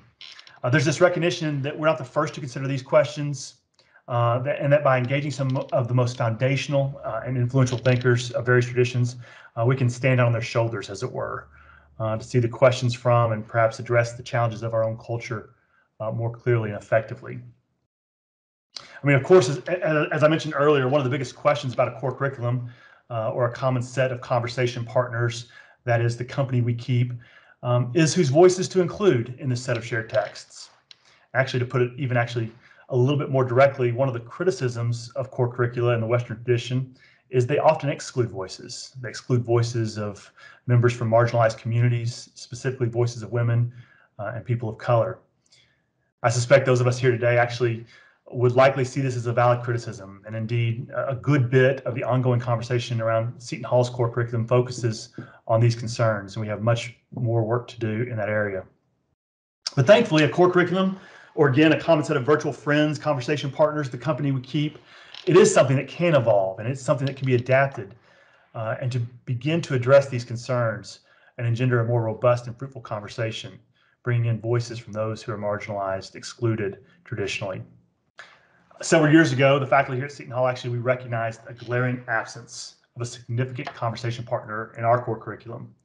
A person we needed as a virtual friend to help us better see ourselves, better understand our world, better understand this world we live in, to see the injustices of racism, the oppression and marginalization of the poor, to respond to these systematic injustices through nonviolent resistance. But not only was our actually shared conversation in need of Dr. King's insights and influence, we also benefited from his example of one who himself had spent time with the great text from our tradition. And we saw him draw upon these virtual friends to forge change during actually a really dark time in our nation's history. In Dr. King's mountaintop speech, which is now part of Seton Hall's core curriculum, he draws extensively on the ideas and narratives of Plato and Socrates, the Exodus, the parables of Jesus of Nazareth, all of which we've encountered in our core already. However, what we actually now know about this speech, it was delivered on the eve of his assassination. And Dr. King was actually not prepared to speak that night.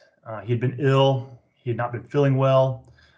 There were storms there in the Memphis area that night. It was assumed that maybe only a small group would gather for the evening. But that, in fact, didn't happen. And after learning that a large crowd had assembled, Dr. King left his hotel room, made his way down to the Mason Temple in Memphis, Tennessee. And without preparation, no notes, he spoke extemporaneously and effortlessly about these texts and the virtual friends that he had spent so much of his time with through the years, the company he'd kept. This is a man who was steeped in the great text of our tradition. He drew upon the ideas of these texts in order to call our culture to a better care for all of God's children. And Dr. Rodwin is now going to address education as formation, how the company we keep is important, and he's going to share a little bit more in depth about who Dr. King kept company with. Thank you so much, Dr. Stockdale. Down in the bottom right-hand corner, I've got a picture of Willie James Jennings.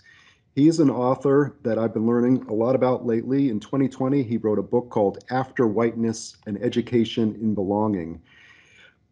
Jennings's word for education is formation. And when I first heard it, it sounded a little bit strong to me. And Jennings doubles down on it and even triples down on it. So formation, formation, formation. That's the shining goal of all education. The basic idea is that we do form and change one another as we communicate, especially in educational settings. And in the past, education may have been about mastery or having arrived. The 21st century education that Jennings is proposing is an education for belonging, community, inclusion, and mutuality. So the contrast is stark. If you look at modern education in the Western world, Jennings would call that distorted formation, where we're convinced that we can be done, that we can be independent of one another, and that we can exhibit mastery. And again, his alternative is to say, we're not done. We have more to learn. And we're not independent. We need one another and depend on one another. And nurturing those relationships is the way forward to a society of justice and peace. So if we apply this to the company we keep idea, the people we study become a part of us. Some of those people can help us advance in belonging. And so we just heard from Dr. Stockdale about Seton Hall University and our relationship with MLK in the core. And of course, today we're celebrating MLK Day. And then the bigger picture, you can think of our country. We only have 10 federal holidays. 4 of those honor people, and one of them is MLK.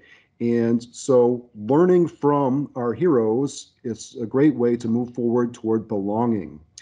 So like we did with the media log, try to think of those people that you engage virtually in books and television programs and films and so on as formative influences, and then think backwards through the chain. So who formed those people?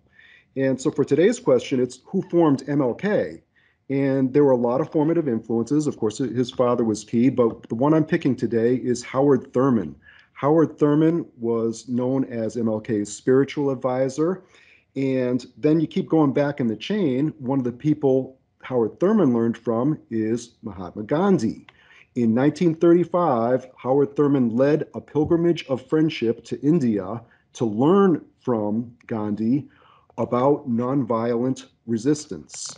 And the lessons that he brought back are lessons that we can still learn from today. So overall, we're trying to elevate our education and become more enlightened. And the way we do that is being formed by one another and standing on the strong shoulders of our past greats so that we can reach toward peak experiences.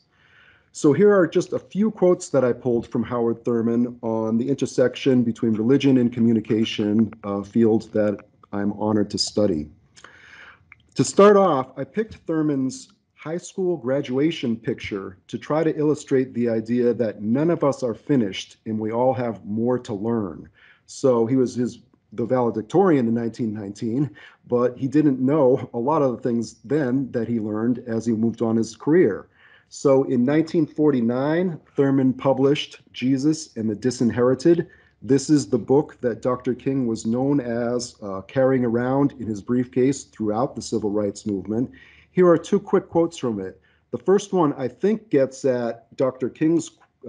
Mott's question over in the chat. It cannot be denied that too often the weight of the Christian movement has been on the side of the strong and the powerful and against the weak and the oppressed. This despite the gospel. So the first step is a little bit of humility and self-criticism in recognizing really that every tradition has got weaknesses. And then sadly, especially the Christian tradition has been twisted against itself to serve as an instrument of oppression. The second quote I pulled in my reading comes directly from that 1935 visit to Gandhi. If a man knows precisely what he can do to you or what epithet he can hurl against you in order to make you lose your temper, your equilibrium, then he can always keep you under subjection. The idea here is that enemies will frequently try to trigger us and especially push us toward violence. And then as we do, nothing gets better. Violence solves nothing. So maintaining equanimity and equilibrium, a lesson from the Hindu tradition, is a shoulder that I see Thurman standing on here, and I'm honored to stand on that shoulder as well. My next quote comes from a 1951 book called Deep is the Hunger. As a communications scholar, one of the key things we study is freedom of speech, and I would encourage everyone to please use that freedom, just like Dr. Thurman does. So the first part of the quote, do not be silent. If you're faced with injustice, which we all are in this country, speak up. And then, well, why? Because we're incredibly powerful. There's no limit to the power that may be released through you. And so again, with this quote, recognize that it's not like his power. Instead, he's relaying power. The last quote comes from The Luminous Darkness. And whoa, and this is a philosophy that there we go. This is a philosophy that I personally love. It's the hardcore of spirituality.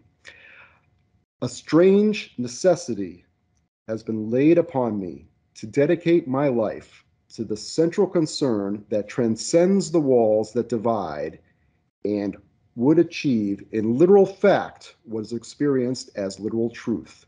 Human life is one, and all men are members of one another.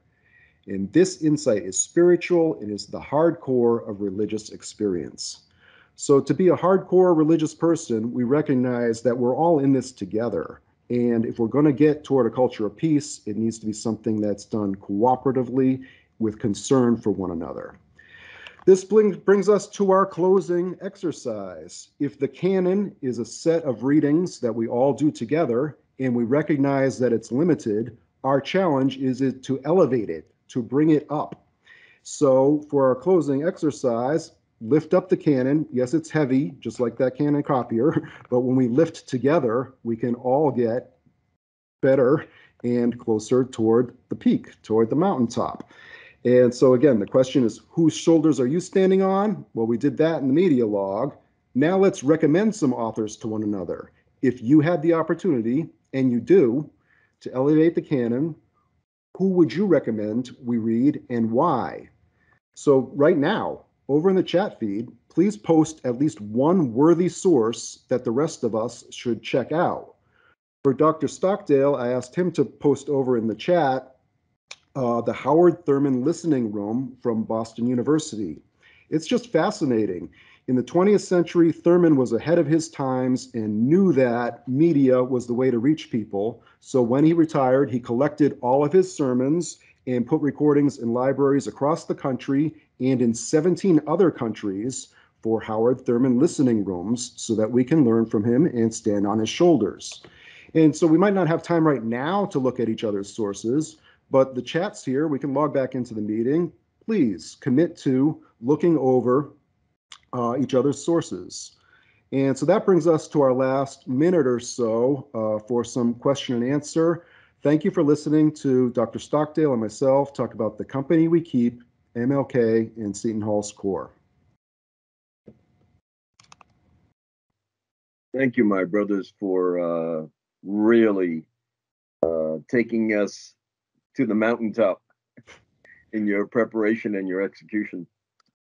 Howard Thurman is one of our heroes for a number of us, because we know that in order for any one of us to exist and to activate ourselves, that someone else was in that space before us.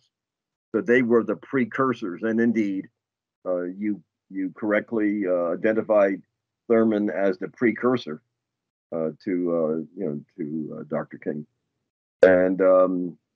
And thank you, Todd. I just noticed with some of the pieces that were placed in the chat. Are there any questions for these two scholars?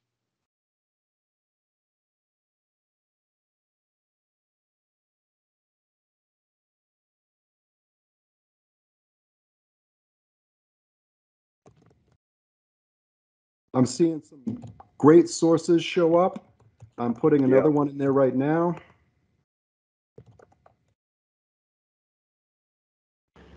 I see a hand raised.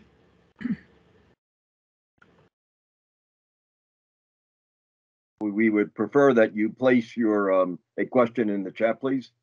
Here, that's Chuck, I think. Yeah, he's Dr. Carter has listed Jesus and the Disinherited. Right, that's the book that Dr. King was known to carry with him in his briefcase. Absolutely. Kind of like follows the model of each one teach one. That is, as we leave our legacy behind, someone either picks it up or it's planted within their own, be it spiritual or literary DNA, which I also appreciated you guys giving us the signals that we all have to really lift our own weight.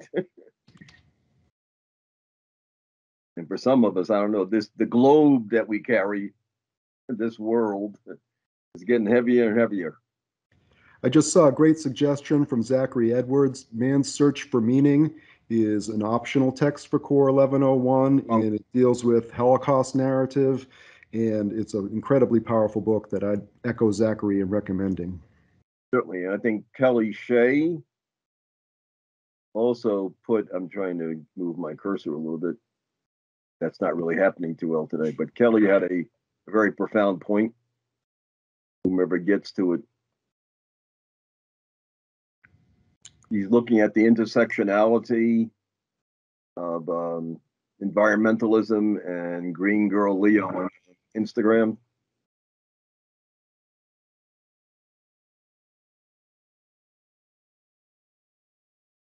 Thank you, guys.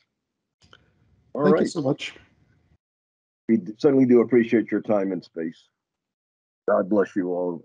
We'll be doing more collaborations very soon now. Here we are. I see two friendly faces that I recognize, so we can. Good to see the two of you. We're now going to move to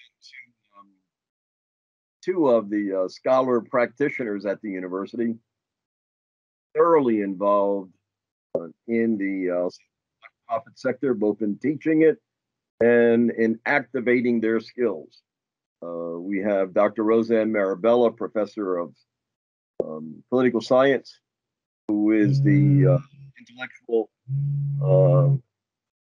brainstorm behind many initiatives at the university, including the Center for Community Renewal and Engagement, also partially responsible through the efforts of Tim Hoffman in getting many of the university core students and the students from CRE off campus as they assist our community partners in various initiatives. And very recently, Dr. Jamila Davis has joined us as a visiting scholar and activist in residence at CRE. So my sisters, I welcome you this afternoon, and I'll just ask and remind you all that we have about 15 minutes approximately for the two of you to share your thoughts on the in your own way about what we need to know, what kinds of activism, in a sense, should we be aware of in the nonprofit sector, and then we'll have about 5 minutes after that for any Q&A that would be placed in the chat. So, sisters, the floor is yours.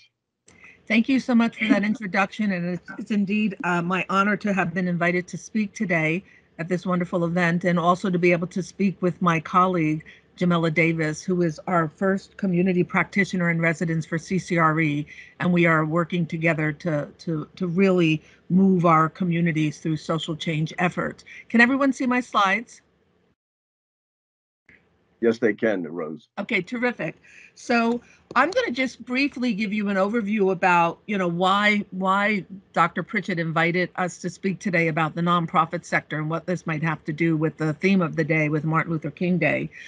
So I'm going to just talk a little bit about the strong tradition of social justice in the nonprofit sector. And then I'm going to turn it over to Jamila, who will talk about some of the actual events that we're doing in the communities to bring these ideas to fruition. So social justice has had a long history in the nonprofit sector. In the nonprofit sector, if you want to think about it, it's actually a group of people who come together because they see an issue in the community that needs resolution or needs solving or needs addressing. And they do something about it voluntarily, and then oftentimes they'll form formal organizations. So here's just a few examples that I put together for you. So child labor laws in the early 1900s actually was an initiative that started in the nonprofit space when a National Child Labor Committee was formed to expose the exploitation of children who were working in mines and factories and cotton mills. Similarly, in 1975, two women in Cambridge, Massachusetts, opened a shelter called the Transition House for women who were battered by their husbands. And it's a nonprofit that's still operational today, and it brought this important issue to the government's address. Another issue is the New York Society for the Prevention of Cruelty to Children was created after two men rescued a child from an abusive home and discovered there was no government agency responsible for protecting children. For today, I actually, if you look in the lower left-hand corner of your screen, I actually brought a bit of a different twist on that, because the ACS, which is the Agency for Child Services in New York City, actually, quite frankly, is probably quite racist. And so it's become very race child protective services. So a nonprofit that was formed to actually protect children, actually, the government agency actually removes children from their homes. And if you want to talk about that, you could take one of my classes, because we discuss foster care and adoption quite a bit. And so social justice in the nonprofit sector has a long history. And why is that? Well, we call it in the field the theory of market failure and government failure, which is when the nonprofit sector steps in to address things that the other two sectors don't do. One, because it's not profitable, and for the business sector, and for the government sector because it is it's either not on their agenda or they don't think it's that important to address. And so economists have referred to these gaps as market failure and government failure. So when the market fails to provide for individual needs, such as battered women, the nonprofit sector steps in to fill the void. And when government fails to provide for vulnerable populations, as in the case of protecting children, the nonprofit sector steps in to fill the gap. And so it's what Burton Weisbrod said is now sort of a classic understanding of why nonprofits. And so advocacy for social justice is a very strong strain within the nonprofit sector. And so we have seen over the past few years an explosion of third sector organizations that were created to advocate for social change, from the Black Lives Matter movement to the Me Too campaign to the environmental movement.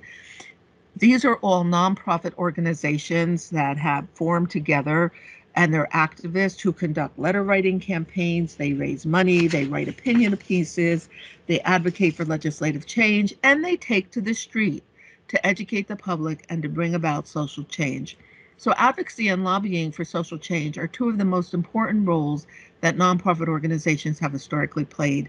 And nonprofits enter the public policy arena as advocates or lobbyists in an attempt to change public policy and public opinion in support of their organization's mission and their members' desire. Now, lest we think that all nonprofits are created equal, and listening to my colleague, Dr. Mott, give his presentation earlier, there are nonprofits of all shades and colors and stripes. And so Dr. Mott and I don't know if he mentioned this because I had to come on late because I had another meeting. You know, we've actually written a piece on January 6th, and many of those deviants who were at that insurrection were actually part of nonprofit organizations. So nonprofit organizations include the NRA, which spends millions of dollars lobbying for policies to support gun ownership and against policies that would limit its members' abilities to obtain firearms, and lobbies against background checks. The American Federation for Teachers is a very strong lobby that spends millions of dollars on advocating against tenure reform in charter schools, both of which they oppose. The nonprofit organizations are able to advocate and lobby. People think they're restricted, but they're not. And other nonprofits, as I said, include the Proud Boys and the national, the NCAA. And so the last thing I'm going to leave you with before I turn it over to my colleague, Dr. Davis, is one thing that nonprofits have to think about is how to bring about successful implementation in their advocacy efforts. And so there's a couple of things that I have up there on the screen that nonprofits can do to build a foundation for social change and engaging stakeholders, seeing the current reality very clearly, making explicit choices about what's important, and trying to bridge the gap between what you want to do and what you need to do. And so with that, I'd like to turn it over to Dr. Davis, who joined us earlier this year in the Center for Community Research and Engagement as a community practitioner. And we have been working collaboratively. I mean, Dr. Davis has been working for years in the community, but now gives us an opportunity as a university to work with her on her efforts to bring about social justice in this spaces. So Dr. Davis, I turn it over to you. Thank you so much for having me here today. I'm so honored to be here today on such a wonderful day about justice and change in America. So I just kind of want to acquaint you that don't know me a little bit about my history. I grew up in Queens, New York to two hardworking parents. I got straight A's, and then it was my high school years that I kind of went left. I wanted to be a cool kid, chasing, notoriety, chasing acceptance, really not feeling good enough about myself. And I ended up going the wrong route.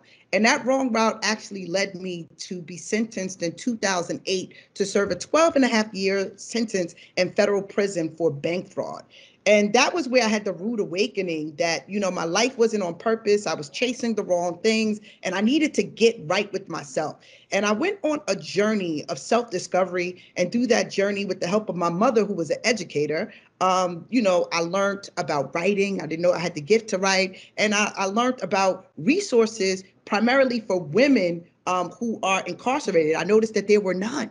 So we were this population that was kind of thrown out and left to die, and there were not many resources to help us rehabilitate, you know? So through that process, I ended up creating the Voices of Consequences enrichment series to help incarcerated women heal, recognize their potential, and recapture their dreams. And that was my first stance that I had with actually nonprofits. I became the founder of Women Over Incarcerated, which is a nonprofit organization that creates awareness about who we are, women who commit crimes and why.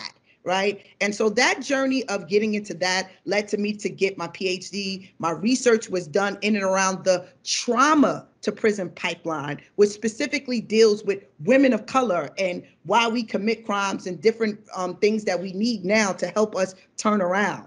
And when I got out of prison, I started working strongly in the school system. As I mentioned to you before, I went left because I didn't really have the support I needed during those crucial years. So what I do now is I go into schools and I create programming to boost the esteem of teens. We also help them to tap into their gifts and their talents and become their greatest self. So I became active in the community, and I kind of showed people, you know, that folks like me who are impacted, who have been through something, we have value in the community. We have a role to play, you know, and students listen to us. We have, you know, the street credibility and the things that are necessary to have communications in urban communities.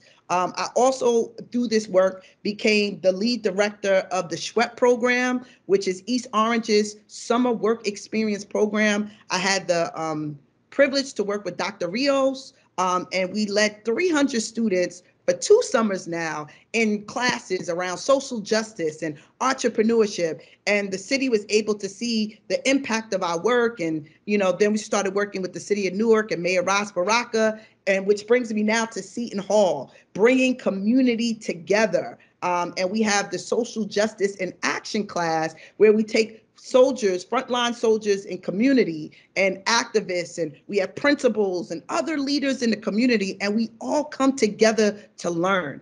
And I think with this day being Dr. Martin Luther King's Day, right, where he advocated so much for Blacks and whites and just different people to come together, you know, as community, and how effective that would be. And for us to be able to do that at Seton Hall, where this year we gave away $6,000 to students from the community who were able to build projects on activism, things that concerned them. We had a whole curriculum around how to activate your voice and how they mattered. And just them coming to Seton Hall, they said, being in a place where they thought that they would never maybe even be accepted or belonged, and they got their seat at the table. It was such a different experience for them that it raised their esteem, and the support of the university and the provosts and the deans and all the people that came out to support them, they felt like for once that they mattered. So that's the power of social justice. That's the power of collaborations.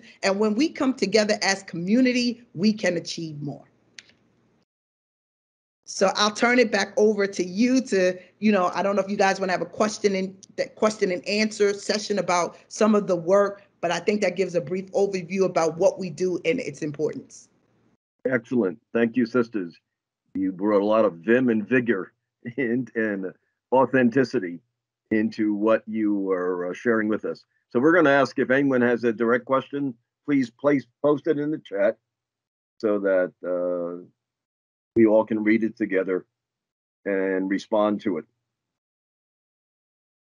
But indeed, you all are on the cutting edge, I believe, of the 21st century paradigms when it comes to not only community engagement, but community empowerment.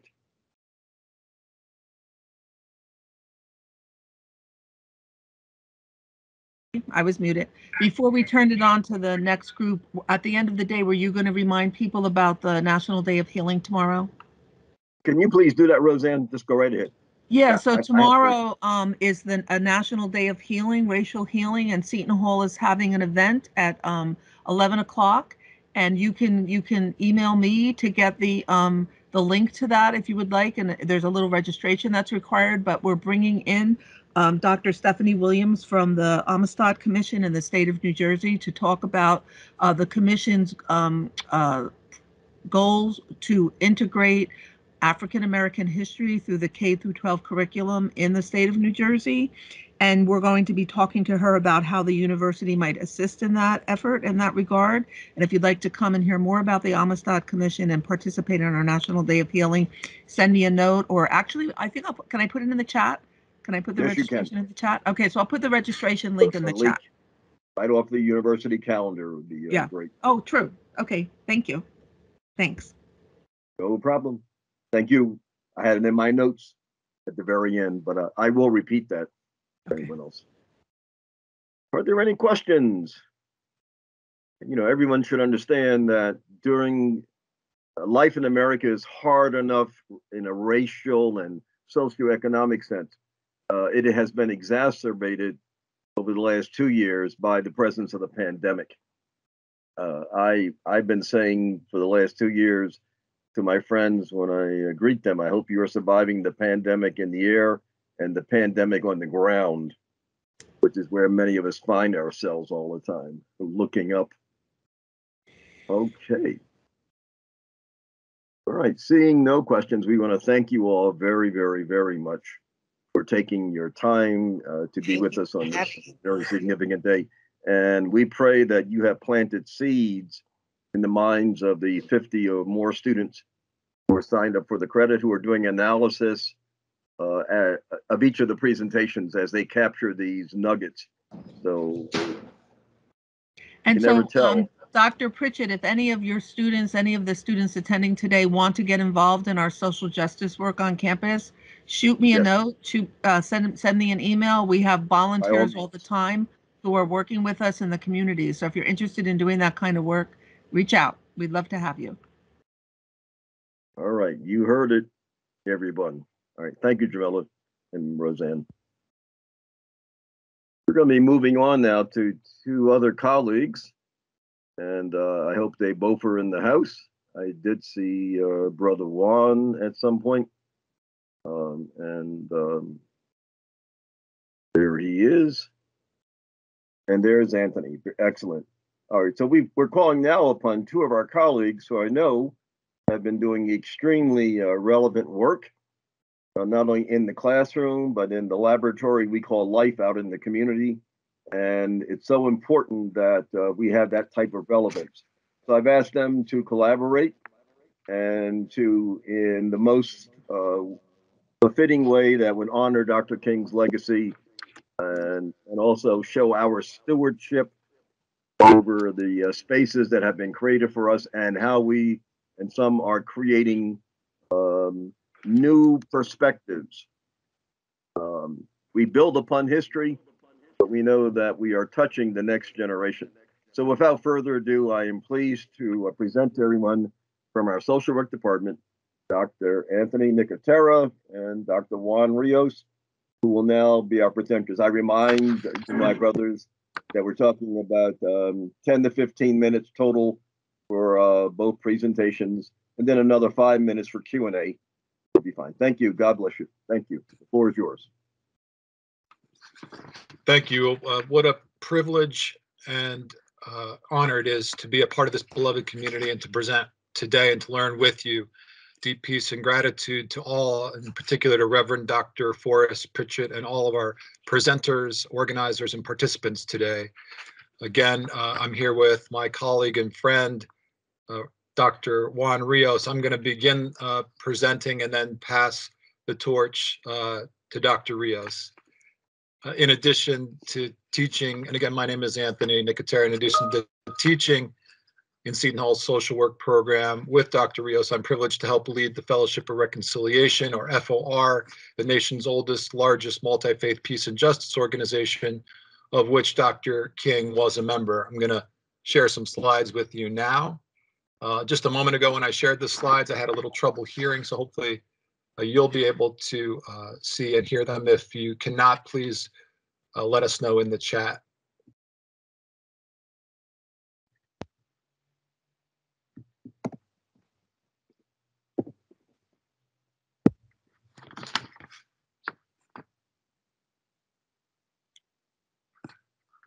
And as the slides hopefully come up now and the slideshow begins, I'd like to share just a few brief stories related to Dr. King's call to us in the fierce urgency of now to build beloved community rooted in a radical revolution in values, a radical redistribution of political and economic power, a revolution rooted in what Dr. King called the most durable power, love. Love that labors for justice and works tirelessly to dismantle the triple evils of racism, militarism, and materialism, and all isms that would oppress, reify, and dehumanize the other. For the other, even the enemy for Dr. King, must be seen for who she or he is, sister, brother, self.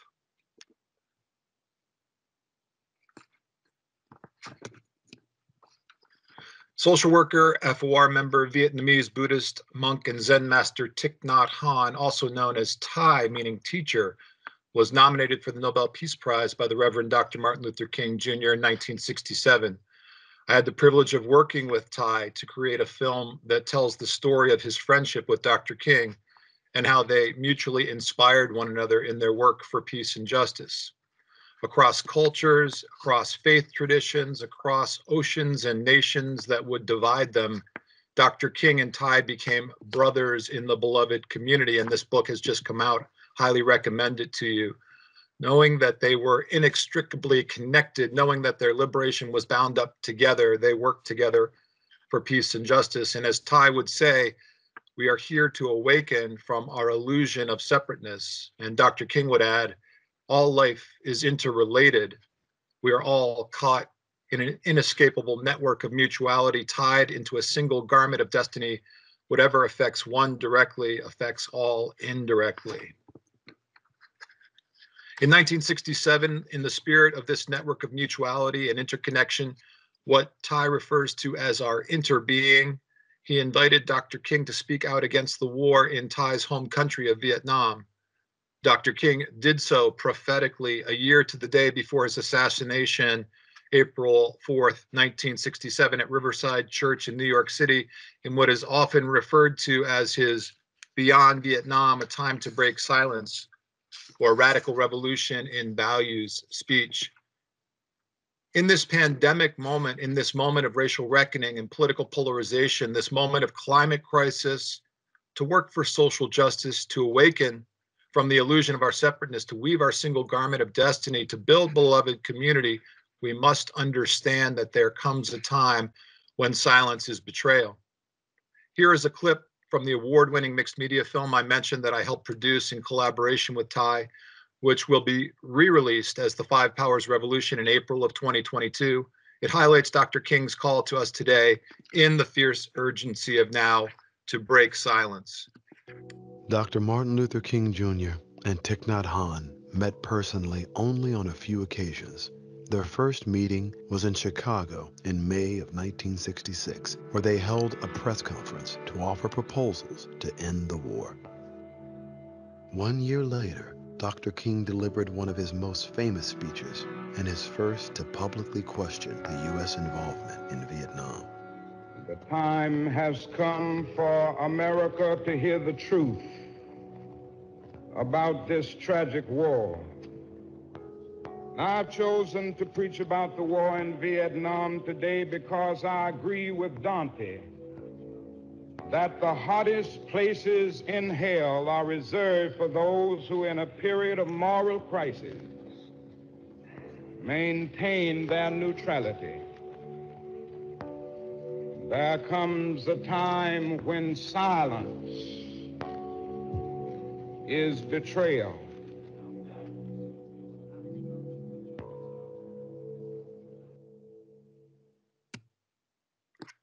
I hope you heard that. For some reason, I'm not hearing the volume, but hopefully you did.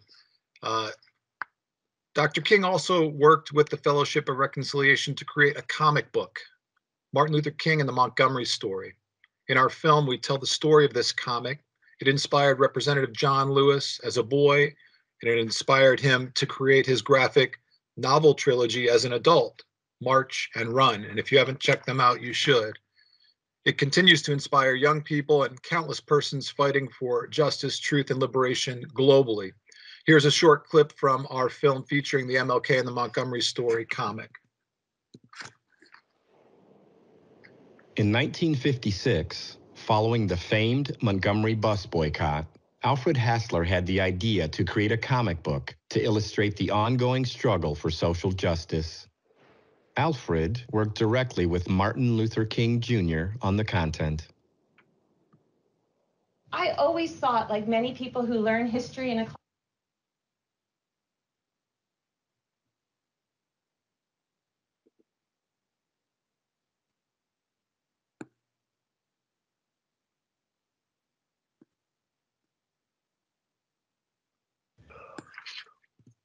Brother Anthony, I think the sound went out.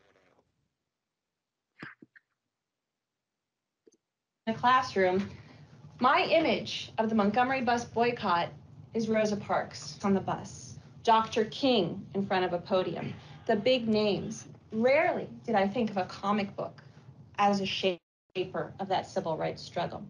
It was a mere 5 months after Rosa Parks' unbelievable moment of nonviolent resistance that Alfred Hassler wrote a letter starting the project. Alfred Hassler says this is the idea: a comic book to be distributed in the South to tell the story of Montgomery for young people, African Americans, white Americans. It was novel. The idea itself was groundbreaking. He persuaded the Al Cap Studios, famous cartoonist studios, to do the drawings for free. It was about the principles of nonviolent resistance and how it works. So this helped to bring out the story of what was going on in Montgomery, of the idea of nonviolent resistance to segregation in this case. This comic book was produced in 1958, at the very beginning of the civil rights movement. I also started to realize this comic book wasn't something from the past, it's something in the present. I realized it had been translated into Arabic in 2003, 2004, and that spurred my interest in the fact that it's actually being used in Arab Spring, and I got in touch with some of these revolutionaries and activists in Egypt. And they'd been using this comic book as a tool to teach young Egyptians about the power of nonviolence. This comic book turned Martin Luther King into a superhero. To me, this is such a wonderful example of having faith in your actions, whether or not they produce the result that you think they're going to. As you may know, in April 1968, Dr. King was in Memphis to meet and march with sanitation workers as part of his Poor People's Campaign when he was assassinated. In collaboration with the Fellowship of Reconciliation, Dr. King's Poor People's Campaign continues today. Justice is like running a relay. You run your circle, and then you pass the baton. Martin is not getting up out of the grave. We must be the runner in front that reaches back.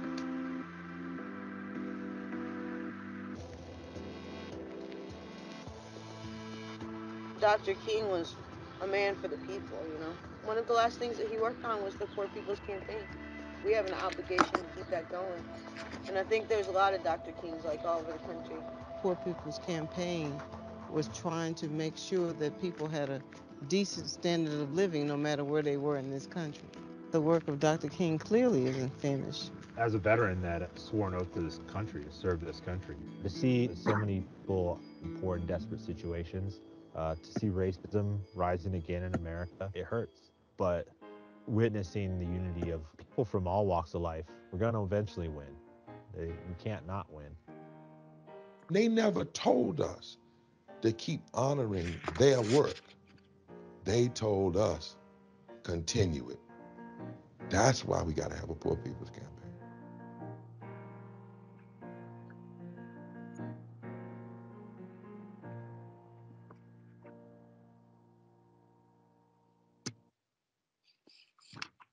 With Dr. King, with the Poor People's Campaign, with the Fellowship of Reconciliation, with Thich Nhat Hanh, and with sisters and brothers suffering, struggling, striving for justice, peace, and liberation in our nation and our world together, let us break silence and respond to Dr. King's clarion call to beloved community. As Dr. King implores, now let us begin. Let us rededicate ourselves to the long and bitter but beautiful struggle for a new world. I now invite my friend, colleague, scholar, fellow social worker, transformative leader, Dr. Juan Rios, who engages Dr. King's beautiful struggle in the fierce urgency of now at Seton Hall, in his work in South Orange and Newark. He's worked with the NBA and beyond to share some of his story and work. Dr. Rios. Thank you so much, Brother Anthony Nicotera. Thank you so much. First and foremost, I want to show my gratitude to Baba Pritchett for once again putting together another fantastic, successful symposium, truly reaching all within our campus community and abroad about the importance of the work and of Dr. King. And as we just seen, it's not that it's over, it is the continuation. So now as we think about what is next, you've heard from particularly folks such as Dr. Roseanne Mirabella, Dr. Jamila Davis, and their work with the Center of Community Engagement, the Center for Community Engagement and Research, where I'm also a scholar in residence. I want to begin to talk about what are some of the work that our community is doing next. So, Brother Nicotera, I'm not sure if you can move to the next slide. Yeah, I'm trying, but it's not letting me. Let me reshare. My apologies. No worries.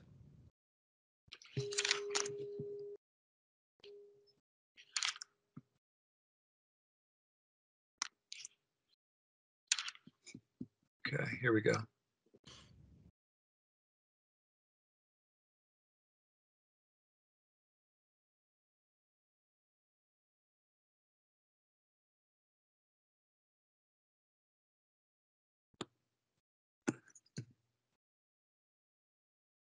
Is that good?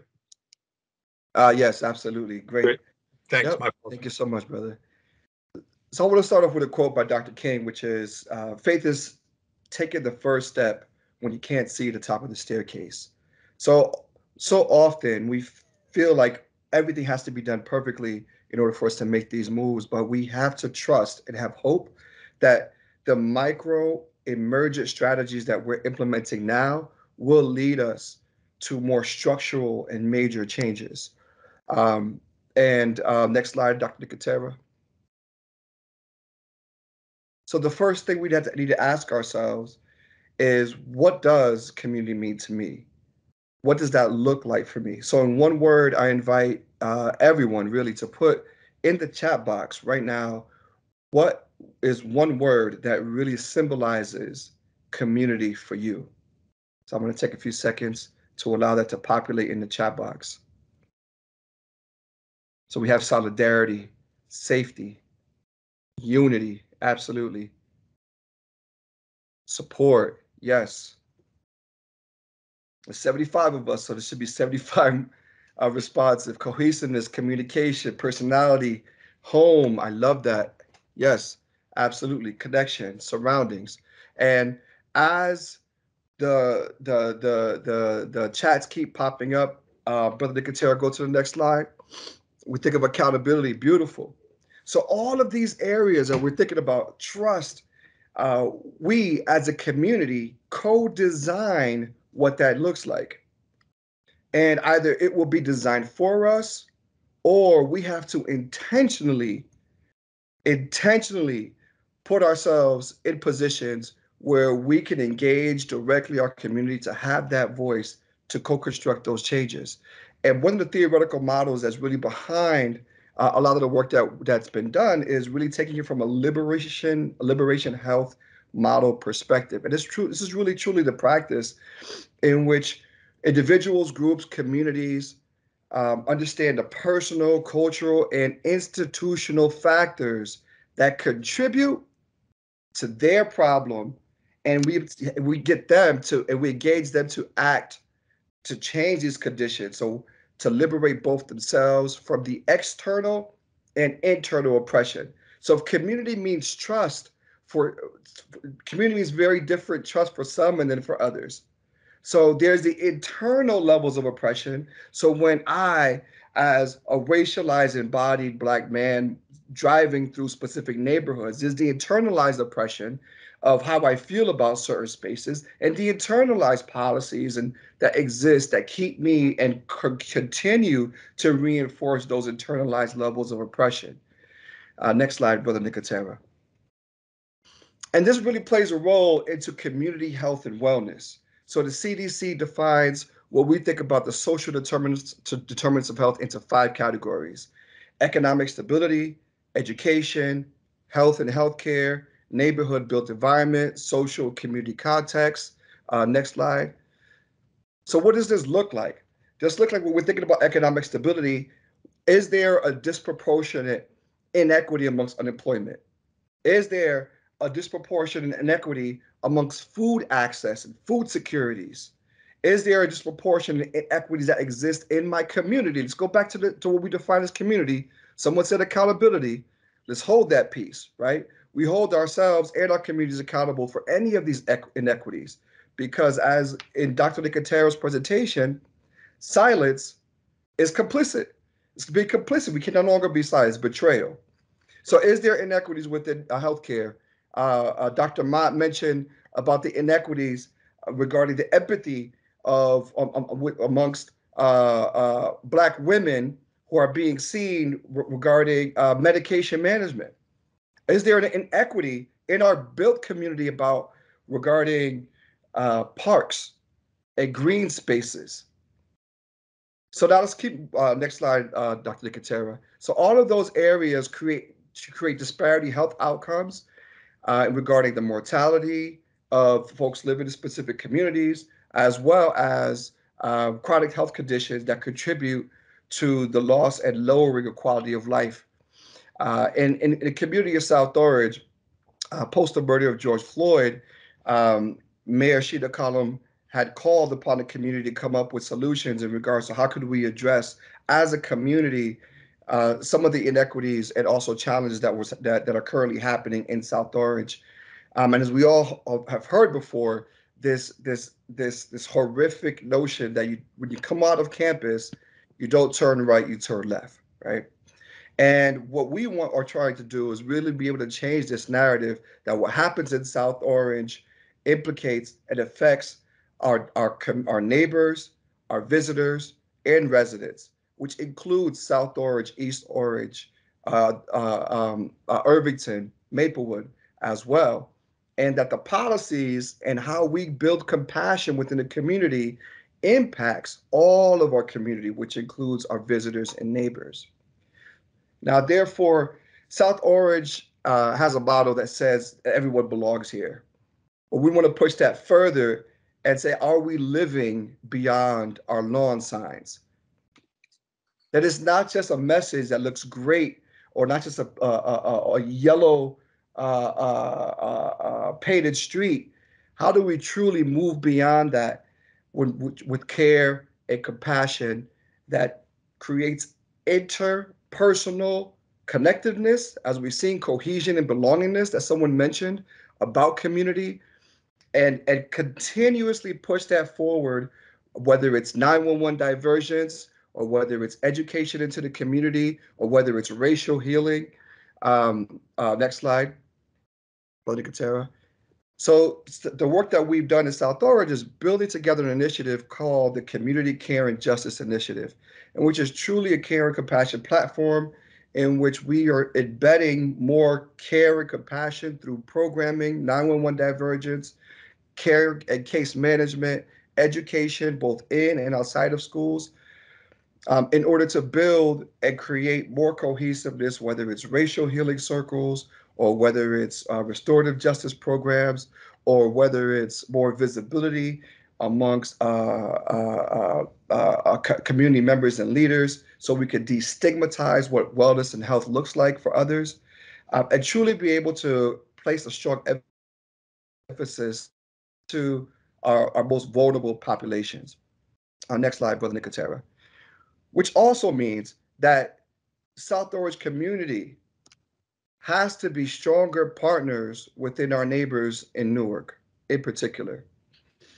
As we know, during the 1967 Newark Rebellion, Precinct 1 was the epicenter of where a lot of the violence had occurred pertaining to the police injustices to the Newark community members, and was the stand in which the community stated, no longer will we continue to allow, in silence, of not taking any more of the injustices that are happening within our community.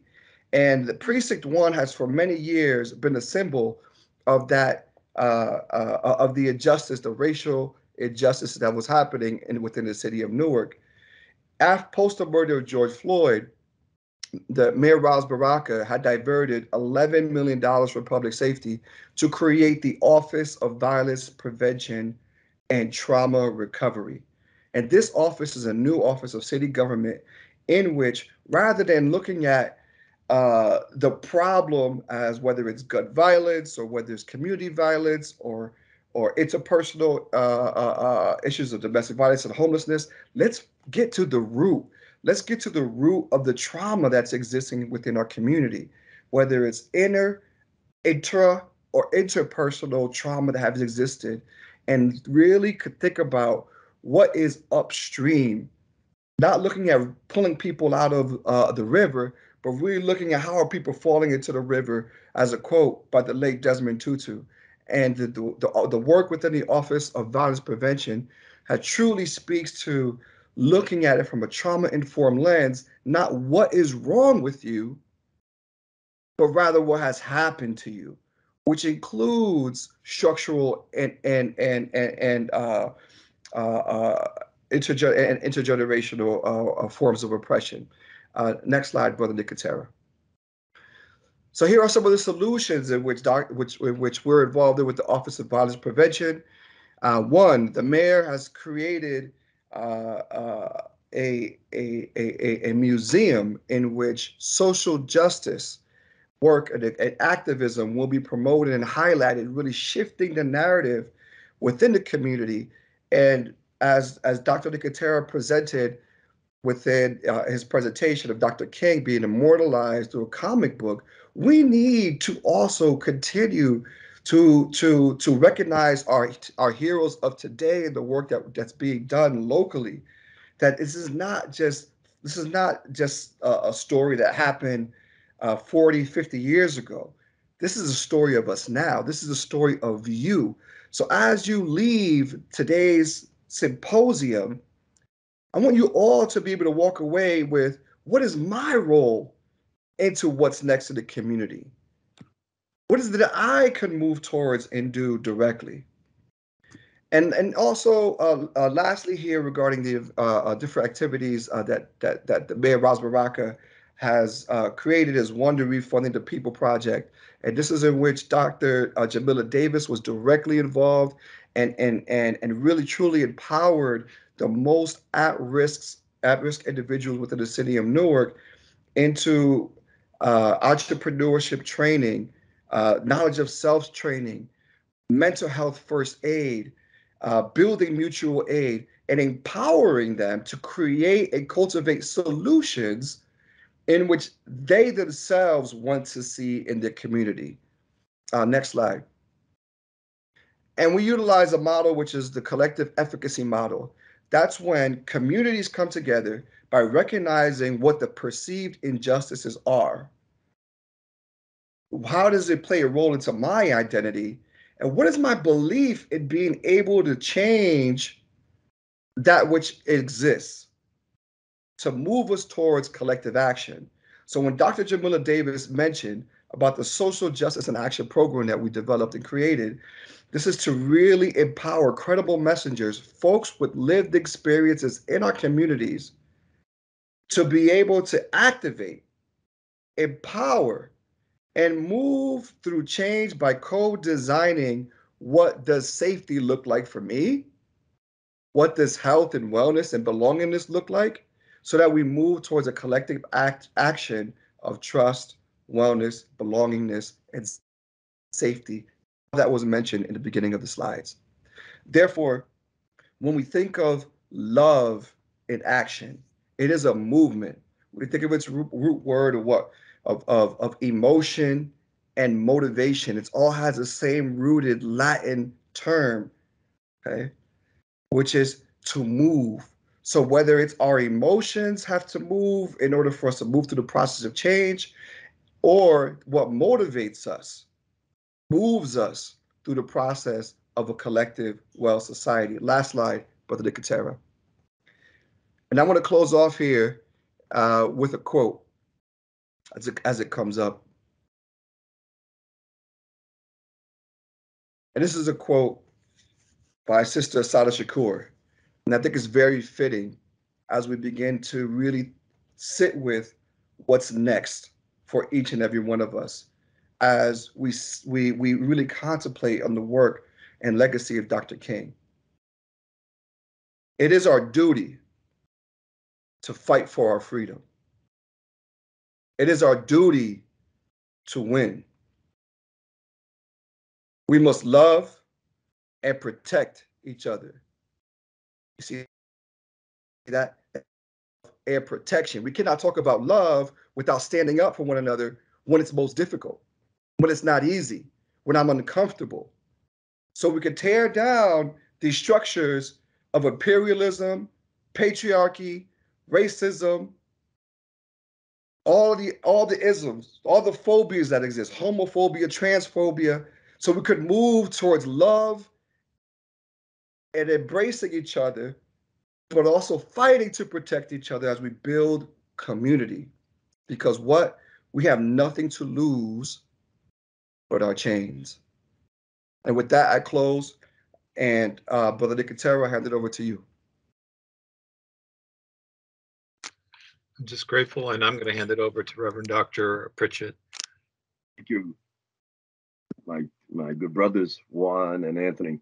I was taking a look at the chat just to make sure that if anybody had been so stimulated by your presentation that we did not overlook any comments or questions that were coming in. Had not seen any, but thank you all for that. I would say well balanced, but by balanced, you were bringing in energy from many different arenas. That's greatly appreciated. But one of the things that was absolutely very clear from the beginning of your presentation, how history of the past that many people were not even aware of is impacting the present. And you might even call it almost the Asian connection. You know, in one sense, we view Dr. King almost one-dimensionally in terms of what he said and did relative to Vietnam. And then on the other hand, you're revealing some of the precursors to that, built upon friendship, brotherhood, and trust. So he was being very true to a covenant established with Thich Nhat. And that's something we can all grow upon, the value of trusting relationships in a good space. So brothers, thank you once again. And God bless as you move forward. And always, if I can do anything, I'll be there for you. Thank you so We're much. now going to move to our last segment of the afternoon. And I'm going to be calling forth Dr. Balkin and some of the fellows of the Center for Faculty Development. And what we have in mind here is, you know, for the last several years, in light of certain types of requests and needs that were emerging on the campus, the Center for Faculty Development took on a number of new initiatives or additional initiatives, and some dealing with getting faculty or encouraging faculty to place some emphasis upon infusing of diversity, equity, and inclusion types of items into their various coursework and other related matters. So I'm so pleased right now to introduce this cohort to all of us. And I'm going to turn it over to Dr. Balkin, who will get us rolling. Thank you. Thank you, Forrest. I appreciate it. And these are all very tough acts to follow, obviously. I would like to thank Forrest for asking me to put together this session. I'm with the English department. I'm also the director of the Center for Faculty Development, which sponsors a lot of diversity initiatives, all of which these people have taken part in. They haven't taken part in all of them, but each one of them has taken part in at least one, if not more. We have a seminar in diversity and teaching for inclusion. There's an anti-racist pedagogy workshop, Diversity Film Series, Diversity Reading Group, and the Diversity Coalition. So I invited 5 people. Unfortunately, Dr. Johnston was not able to stick around, so he sends his apologies. But I have 4 other colleagues here. Professor Natalie Neubauer, who's with the Department of Speech Language Pathology, Professor Mark Horowitz with the Department of Sociology, Anthropology, Social Work, and Criminal Justice, Professor David Leviska, Department of Chemistry and Biochemistry, and Professor Gail Vignola, Department of English. So if we could just go through, and I've adjusted the order just a little bit. Natalie, so we've asked them to talk about how this work has impacted their teaching and what they do in the classroom. So actually, before we start, Forrest, I had asked if you would be willing to say a few words about Martin Luther King Jr. and his ideas about education. So I don't know if you want to start there, or do you want to? Sure. Well, I'll just take one quote from Dr. King that is probably most quoted by many people. But so often in a Western democratic society with a university, people want to go to college, perhaps not for the enhancement of self by intellect, but for the financial gain for the pocket. So the quote I would pull from Dr. King would be that the true purpose of education is to build character. And so with that in mind, it's like saying, what else do we need to be doing other than someone studying religion or philosophy or psychology to look at character?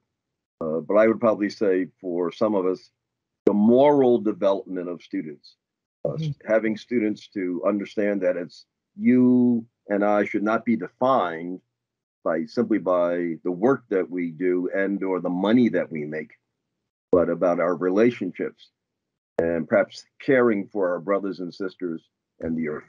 So Mary, I'll leave it right there. That would be Dr. King's perspective. Thank you so much, Forrest. So before we turn to Professor Neubauer, I also wanted to just mention that this session basically speaks to the kind of work that is being done here. Somebody had posted a question or a statement to that effect in the chat. Not that the work is done by a long shot, and we all know that, but that work is happening, especially at the curricular and at the classroom level. So Natalie, I'm going to start with you. Thank you for the introductions. So as Dr. Balkin mentioned, I am in the Master's Speech Language Pathology program. I did participate in the seminar on racism and inclusion, as well as the advanced seminar, which she had mentioned. Before I get started in talking about what I've done in the classroom, there are a couple of quotes that sort of did resonate with me, Martin Luther King quotes, and wanted to talk about my philosophies on social justice. So one of the first ones that really kind of stood out to me was a genuine leader is not a searcher for consensus, but a molder of consensus. So really in the classroom, I teach students to respect and consider differing perspectives and really the unique contributions of others in decision making. So, instead of providing one lens, it is really powerful to challenge your viewpoint and broaden your scope of thinking by seeking to understand that there are views really outside of your own. Also, there were 2 other quotes. Nothing in all of the world is more dangerous than sincere ignorance and conscientious stupidity. And the function of education is to teach one to think attentively and to think critically. Important to me is to really increase awareness of students to challenges faced by different racial groups related to inclusion and social justice, and to really be vulnerable and to recognize the biases they have and limitations in knowledge, and really have that passion and desire to be a change agent, and to understand the value and importance to strive for social justice. So not to only make change, but to understand the issues that are happening before you can really kind of make that next step forward. In terms of my philosophies on social justice, I frame classroom time as an opportunity to help in the unlearning of some oppressive thought processes and behaviors. I tell students to never let their education get in the way of their learning, to really have humility, accept feedback, and change their direction as necessary. And you'll see as I talk through really quickly the things I do in the classroom, I provide a myriad of teaching, clinical training opportunities, and hands-on immersive learning for students to really gain competencies in diversity, equity, and inclusion. So that way they can collaborate with peers and colleagues of diverse cultural and linguistic backgrounds and really engage in best practices in terms of social justice and working with the clients and the families that they serve. So for me, the first step is creating a culturally respectful classroom. So a collaborative classroom where everyone, obviously, their viewpoint is acknowledged, developing intercultural skills through equal participation of all, for students to get to know each other's cultural beliefs as well as the beliefs of the professor, and really understand how beliefs influence behavior, and really gain that cross-cultural competence to express their opinions and share experiences with empathy, listening, and perspective taking, holding meaningful discussions. Some of the things that I do is I hold a social justice and diversity training boot camp. So we review cultural humility, cultural responsive teaching. We talk about microaggressions, anti-racism and inclusion strategies. I do a diversity training where I teach students about sensitive issues that may arise in their professional practice that could kind of bring out a strong emotional response, and we talk through that. We also do journal clubs. Seton Hall Libraries, I want to make a pitch for them. There is a lot of great resources online that you can pull from there, have students review those articles, and then come back for reflective practice through journal clubs. Another thing I have found in my own profession, and I'm sure in other professions there are YouTube course series on microaggressions. So I have the students review those. And then through the chat, we reflect on new things that they've learned. We do clinical case study reviews. So we have that. I illustrate how unexamined stereotypes become inflexible over time. We look at forms of discrimination and how they can apply some of their anti-racism and inclusion strategies when working with clients and families that they serve. Another thing which is really interesting is I have them complete cultural competence and culturally responsive checklists where they kind of look and they review considerations in terms of families, backgrounds, cultural practices, child rearing practices, things that they would need to know for their fields in terms of dealing with clients and their families. Another thing I've taken from Dr. Balkin is the wonderful Harvard implicit bias test, which I have my students complete that as well. We do role-playing exercises where we bring up scenarios, case studies for conflict resolution skills. And the last thing I want to mention, which I think is super cool, is I actually do a cultural diversity standardized patient simulation. So these are theater actors who actually portray different disabilities.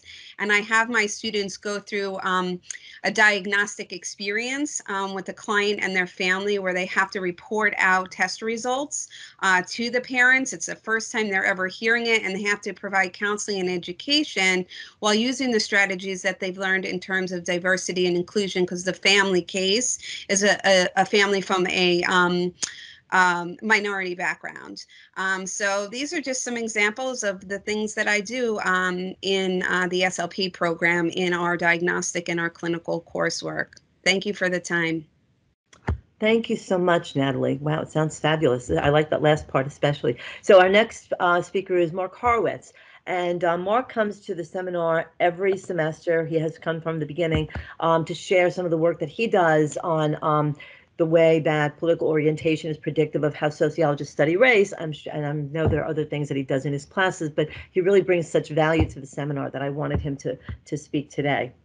Welcome, Mark. Well, thank you, Mary. Too many people to thank, certainly Dr. Pritchett and Mary and everybody, all the speakers today. It's been wonderful. Learned a lot. As Mary just said, I participated a number of years in the race seminar, diversity seminar. Learned a lot from my colleagues there. Certainly inspiring to interact with people so committed to issues of justice and racial justice, not only in our pedagogy, but in society as a whole. I wanted to hit on a couple aspects of King's legacy that I think are quite important today, and might be, if not neglected, not given the attention I think they merit. And the first is a bit controversial, and it's this idea that King, late in life, and gravitated increasingly toward some form of democratic socialism. King started to understand that capitalism as a form of economic organization is particularly dehumanizing and leads to a whole manner of unintended negative consequences. And I could have culled many, many different quotes to this effect. I just have one on the top of the PowerPoint here, and I will be returning, just a heads up, to my pedagogy. It'll be in connection to this.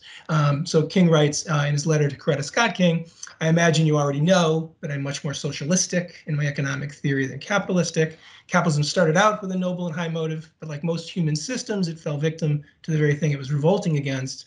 So today, capitalism has outlived its usefulness. So this criticism of capitalism, which is integral to my own critical sociology, certainly inspired in part by King's legacy, is a crucial part of what King advocated. And the second part of his legacy, which I think is very, very important, is the idea that we sort of strive to overcome the impulse, which is quite human, for us to really hate our enemies. And it's obviously a biblical injunction for us to love our enemies. We aspire to that, but it's quite difficult. And for many of us who look at the injustices around us, the inequalities around us, we feel disgust and anger. It's all too human to want to put a human face on the enemy that is bringing about these problems, right? What I would suggest is that King was deeply committed to the idea of trying to love those people and to even understand them. And this is one, again, of numerous quotes I could have culled for this. King states, here is the true meaning and value of compassion and nonviolence. When it helps us to see the enemy's point of view, to hear their questions, to know their assessment of ourselves. For from their view, we may indeed see the basic weaknesses of our own condition. And if we are mature, we may learn and grow and profit from the wisdom of the brothers and sisters who are called the opposition.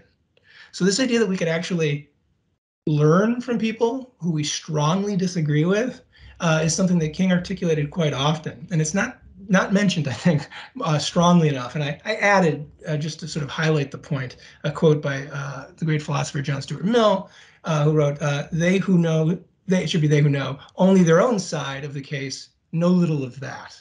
Okay, so if you only know your own point of view, you're not very likely to know the other side either. And the reason I included this image here of a fist in a rose, that's actually the image of the Socialist International.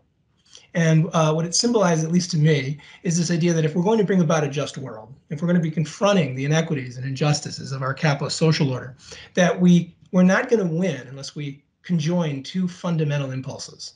And the fist, which has been certainly highlighted today, is that we're going to have to struggle. This is something where we're looking at a world of inequality and injustice, and there are many people who benefit from the existing status quo who aren't simply going to relinquish their power willingly. So we have to organize, and we have to get into the community, and we have to struggle for this. And that's an indispensable aspect of what social change means, I think, in King's legacy. But there's also the rose, and we're not going to win through fighting alone, as important as fighting is. We're going to win if we join fighting with love. So we have to love our fellow human being. We have to bring and embody the highest moral values to our social struggles. And the hardest, I would argue, moral value to bring to the struggles is seeing the other side and not demonizing them. We have to resist the temptation to hate people whose ideas are so repugnant to us that we never want to give them a chance. And this brings me to my pedagogy. This is certainly a message, and I should say that Dr. Anthony Hayner, a colleague of mine, has been integrally involved in this work as well and has had a very positive influence on my deeply communitarian impulse that I think King embodies. So this very, very briefly, in light of my work in the diversity seminar, I'm increasingly organizing my senior seminar, my sociology of knowledge, and other classes around the idea of inviting ideas that may not resonate with us, but they're so, so important, especially today in a context of so much social and political polarization. We have to recognize, for example, the importance of viewpoint diversity in higher education. Many of our students do not necessarily share the progressive values that most of the professoriate, and I include myself in that, bring to the classroom. So this is just one example. I reorganized my senior seminar to include a central emphasis on race. One of the three options the students can focus on is the question of the roots of racial inequality and what should be done about it. So they choose one of the books from the top there, the Ibram Kendi, Jomo Luo, and Michelle Alexander. They have to critically interrogate that book, examine its hypotheses and assumptions, and yet then they also have to choose one from the bottom list. And many students of the progressive bent may find this difficult, but I think extremely important and rewarding for them to delve into. So writers like Thomas Sowell, Wilfred Riley, or Jason Riley, these are speakers who couldn't have a more diametrically opposed point of view to the claims and the spirit and the values of many of us as we struggle for social justice. But in the end, I think if people do engage those ideas, it enables us as as teachers to be able to reach students who bring to the classroom different values. And if we show that we're giving them a fair hearing and we're engaging them on fair terms, to go back to King's point, we might actually learn something from them as well. So thank you again, Mary, for inviting me along. Thank you so much, Mark, for agreeing. Thank you for coming. So David LaVisca is going to speak next. Thank you, David. Welcome. Hello, everyone. Thanks, Mary. Thank you, Reverend Pritchett, for this unbelievable day. It's just been incredibly motivational and interesting and uplifting, and I feel very fortunate to have had the opportunity to listen to so many phenomenal people speak. For those of you who don't know me, I am in the Department of Chemistry and Biochemistry. So my pedagogical approach is certainly different from what you've heard from a lot of other people, most specifically the two, Natalie and Mark, who spoke right before I did. But I wanted to say a few words just in general about my field and about my own experience. Issues of diversity, equity, and inclusion have been at the forefront for me my entire career. As a member of the LGBTQIA+ community, I was very isolated when I was an undergraduate student. I grew up in an extremely one-dimensional, very, very white upstate New York community. So my own experience, I'm from a blue-collar household. I'm a first-generation student. So my own experience was of pretty much constantly being othered all throughout my education, up through my undergraduate education. And so that has been in the back of my mind, and I won't go through my entire career trajectory, but teaching is a second career for me. This is, I think, officially my 10th year of full-time teaching. It's not even been 9 years since I defended my PhD. So I had a first career with the Environmental Protection Agency before I switched entirely and started something else. But as an organometallic chemist, I'm following my passion from a scholarship standpoint, and discovered a passion for teaching on the side. And the reason that I went this route really was because I remembered the lack of diversity in my field from when I was younger, and the things that I experienced and all the various roadblocks, if you will, that were either real or perceived on my part because of my otherness. So I was fortunate to join Seton Hall in 2017, and then because of Mary and then also Anthony, I participated in the Teaching for Inclusivity thing, which is about 2 years ago. That was spring of 2020. We were all together as the pandemic set in, unfortunately. And then in that fall, also the Challenging Racism series. And I just want to say, first of all, how grateful I am and how grateful we should all be as a community that these sorts of initiatives are in place. They opened my mind to many, many things. It was a fantastic way for me to feel like I could learn in a compassionate, welcoming place where I could try out ideas and listen to things. And I learned as much from my colleagues and their impressions and thoughts and what they shared as I did from the extensive readings. My bookshelf is much larger and more full now because of all the books that I bought based on the readings that we did and the people that I started learning about. And I have a long, long way to go and a lot to learn. But I am grateful for that. And, you know, in my fields, the natural sciences are historically very Anglo-European dominated. There's no question about that. And I think at Seton Hall, Reverend Pritchett brought up two incredibly important things right at the start of this segment. And one was the money versus moral part of what we study. And in the sciences, it's very typical that students have the money part of it really sort of close to their consciousness. And then the second thing is the quote that you brought up, Reverend, was it's in my syllabus. That's literally the quote that I put in my syllabus. I've been putting it in there for years. And so as my teaching has evolved before these workshops, I have been trying to help students connect to their communities anyway, because I think that that's a better way to learn. I think it helps students understand science, which may be somewhat oblique to them if they can connect it to the world around them and their communities. And there are some great initiatives, which I'm sure many of you have heard of, including the United Nations Sustainable Development Goals. And these things are talking about global community. There was some discussion earlier about community in the chat. And I think that that gives students a sense of connection. And based on my work in these symposia, these series as organized by Dr. Balkin, I have included some other things now in my classes, including actually asking students to research scientists from underrepresented communities of all sorts, so that they can see that they exist and that it's not only old Eurocentric white guys, right? And that it's not all one point of view. And then the last thing I'll say before I close is that I think one of the most important things any of us can do is show up as our authentic selves. So I try to have as few screens between myself and my students as possible. There need to be boundaries, of course. But I am very open about my sexuality, about my personal life, about my experiences, about my first career, my second career, my own failures as a student, and so on, as well as my own gaps in my knowledge. And many of those involve issues of DEI, DEIR. So I've been working on that for a number of years. I have been presenting on it within the science community, actually, and I am an utter novice compared to everyone here, but within the sciences, I have been working hard on this because I think it's incredibly important to have all voices represented in science and in this broad scientific enterprise. So with that, thank you so much, Mary, for inviting me, and I really encourage as many faculty as possible to talk to their other fellow faculty to keep the conversation going. Thank you so much, David. And I didn't pay him for that plug.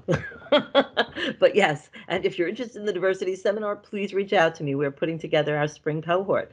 And so last but certainly not least, we always have to say that, right, is Gail Vignola, one of a colleague of mine in the English department as well as in DEI efforts. So hello, Gail. Oh, okay, so you're muted. Hold on. Yes, I am muted. There you go. Sorry. Okay, so thank you, Dr. Pritchett, and thank you, Mary, for inviting me. It's a really big bill to finish this because, you know, it's a hard act to follow. But I'm going to place the quote that I'm going to base my very quick talk about from Dr. King today, because the focus of my presentation has more to do with how we can get our students to be less silent about issues of social justice and how to get them more involved. So I'm in the English department. I've been here this is the end of my 8th semester, I guess. So I started in 2018. And the opportunity to teach core English at the freshman level. I also teach international students, so that gives me a great international perspective as well. So I took the diversity seminar with David a couple of years ago, and I'm also marginally involved in the diversity film series. We had an event that was canceled in September because of bad weather, but that we hope to bring again this spring, perhaps, or in the fall. And in addition to that, I've been involved for the past 10 years as an advocate for awareness and justice through my organization called Scholars for Syria, which is now an SGA club here on campus, and for whom this advocacy program supports a population for whom social justice is nothing but a dream. And the awareness of what's going on in Syria is why this organization exists, because this country looks to the U.S. as a beacon of justice and the rule of law. And so in my classes, we do work on Syria. We do readings because I teach literature and nonfiction analysis. We do a lot of readings on the othering. We read books on the displaced, and we do a lot of social justice readings so that the students can become aware of these issues, and many of them are not. This morning, I listened to an NYU professor on TV talk about why college campuses haven't erupted in protest over the kind of terrorism on January 6th that poses a direct threat to our election system. Her argument was that there's still children living with COVID, working jobs to go to school because they're feeling financial pressure more than ever before, and perhaps not able to create change as much as they would like. This is her argument. She says they don't listen to the news. And this is true because I do a bias in journalism project as a midterm for my 1201 class. But at the same time, students did protest when George Floyd was murdered. It was a 17-year-old who filmed his murder. So I believe that our students will take the lead if we give them the tools to do so, whether it's a required poli-sci class or a civics class during freshman year, or making it easy to create clubs like we have that encourage both organizational skills and a platform. And a quick anecdote, one of my 1202 students who took my class remotely from California during COVID last spring, she came to campus in the fall and was so excited to be here in person. She immediately started her own social justice club with the support of Dr. Mott. She's a poli-sci major. And when we met for coffee for the first time in person, she was so excited about the ability to do this, she's very interested and she's Filipina and wants to sort of lift up her population. So the opportunity to do this on her campus was a big deal for her. I think it excited her more than her classes. So by creating coursework, including literature and music of the displaced and the othered and those who are marginalized, can help us encourage these young students and show them how solidarity can push beyond empathy, because I truly believe that every young college student has empathy, but we can push them beyond that into shared action for change by setting good examples, to instill that world perspective that Dr. Nair wrote about this morning in his email. So my quote has to do with we have to repent not merely for the vitriolic words and actions of the bad people, but for the appalling silence of the good people. The word appalling can be a little bit offensive, I think, because I see it less as appalling, but more as not being aware of what can be done. So many of my students have no idea what's going on in Syria. They don't even know where it is on a map or how many people have died or what the root causes are.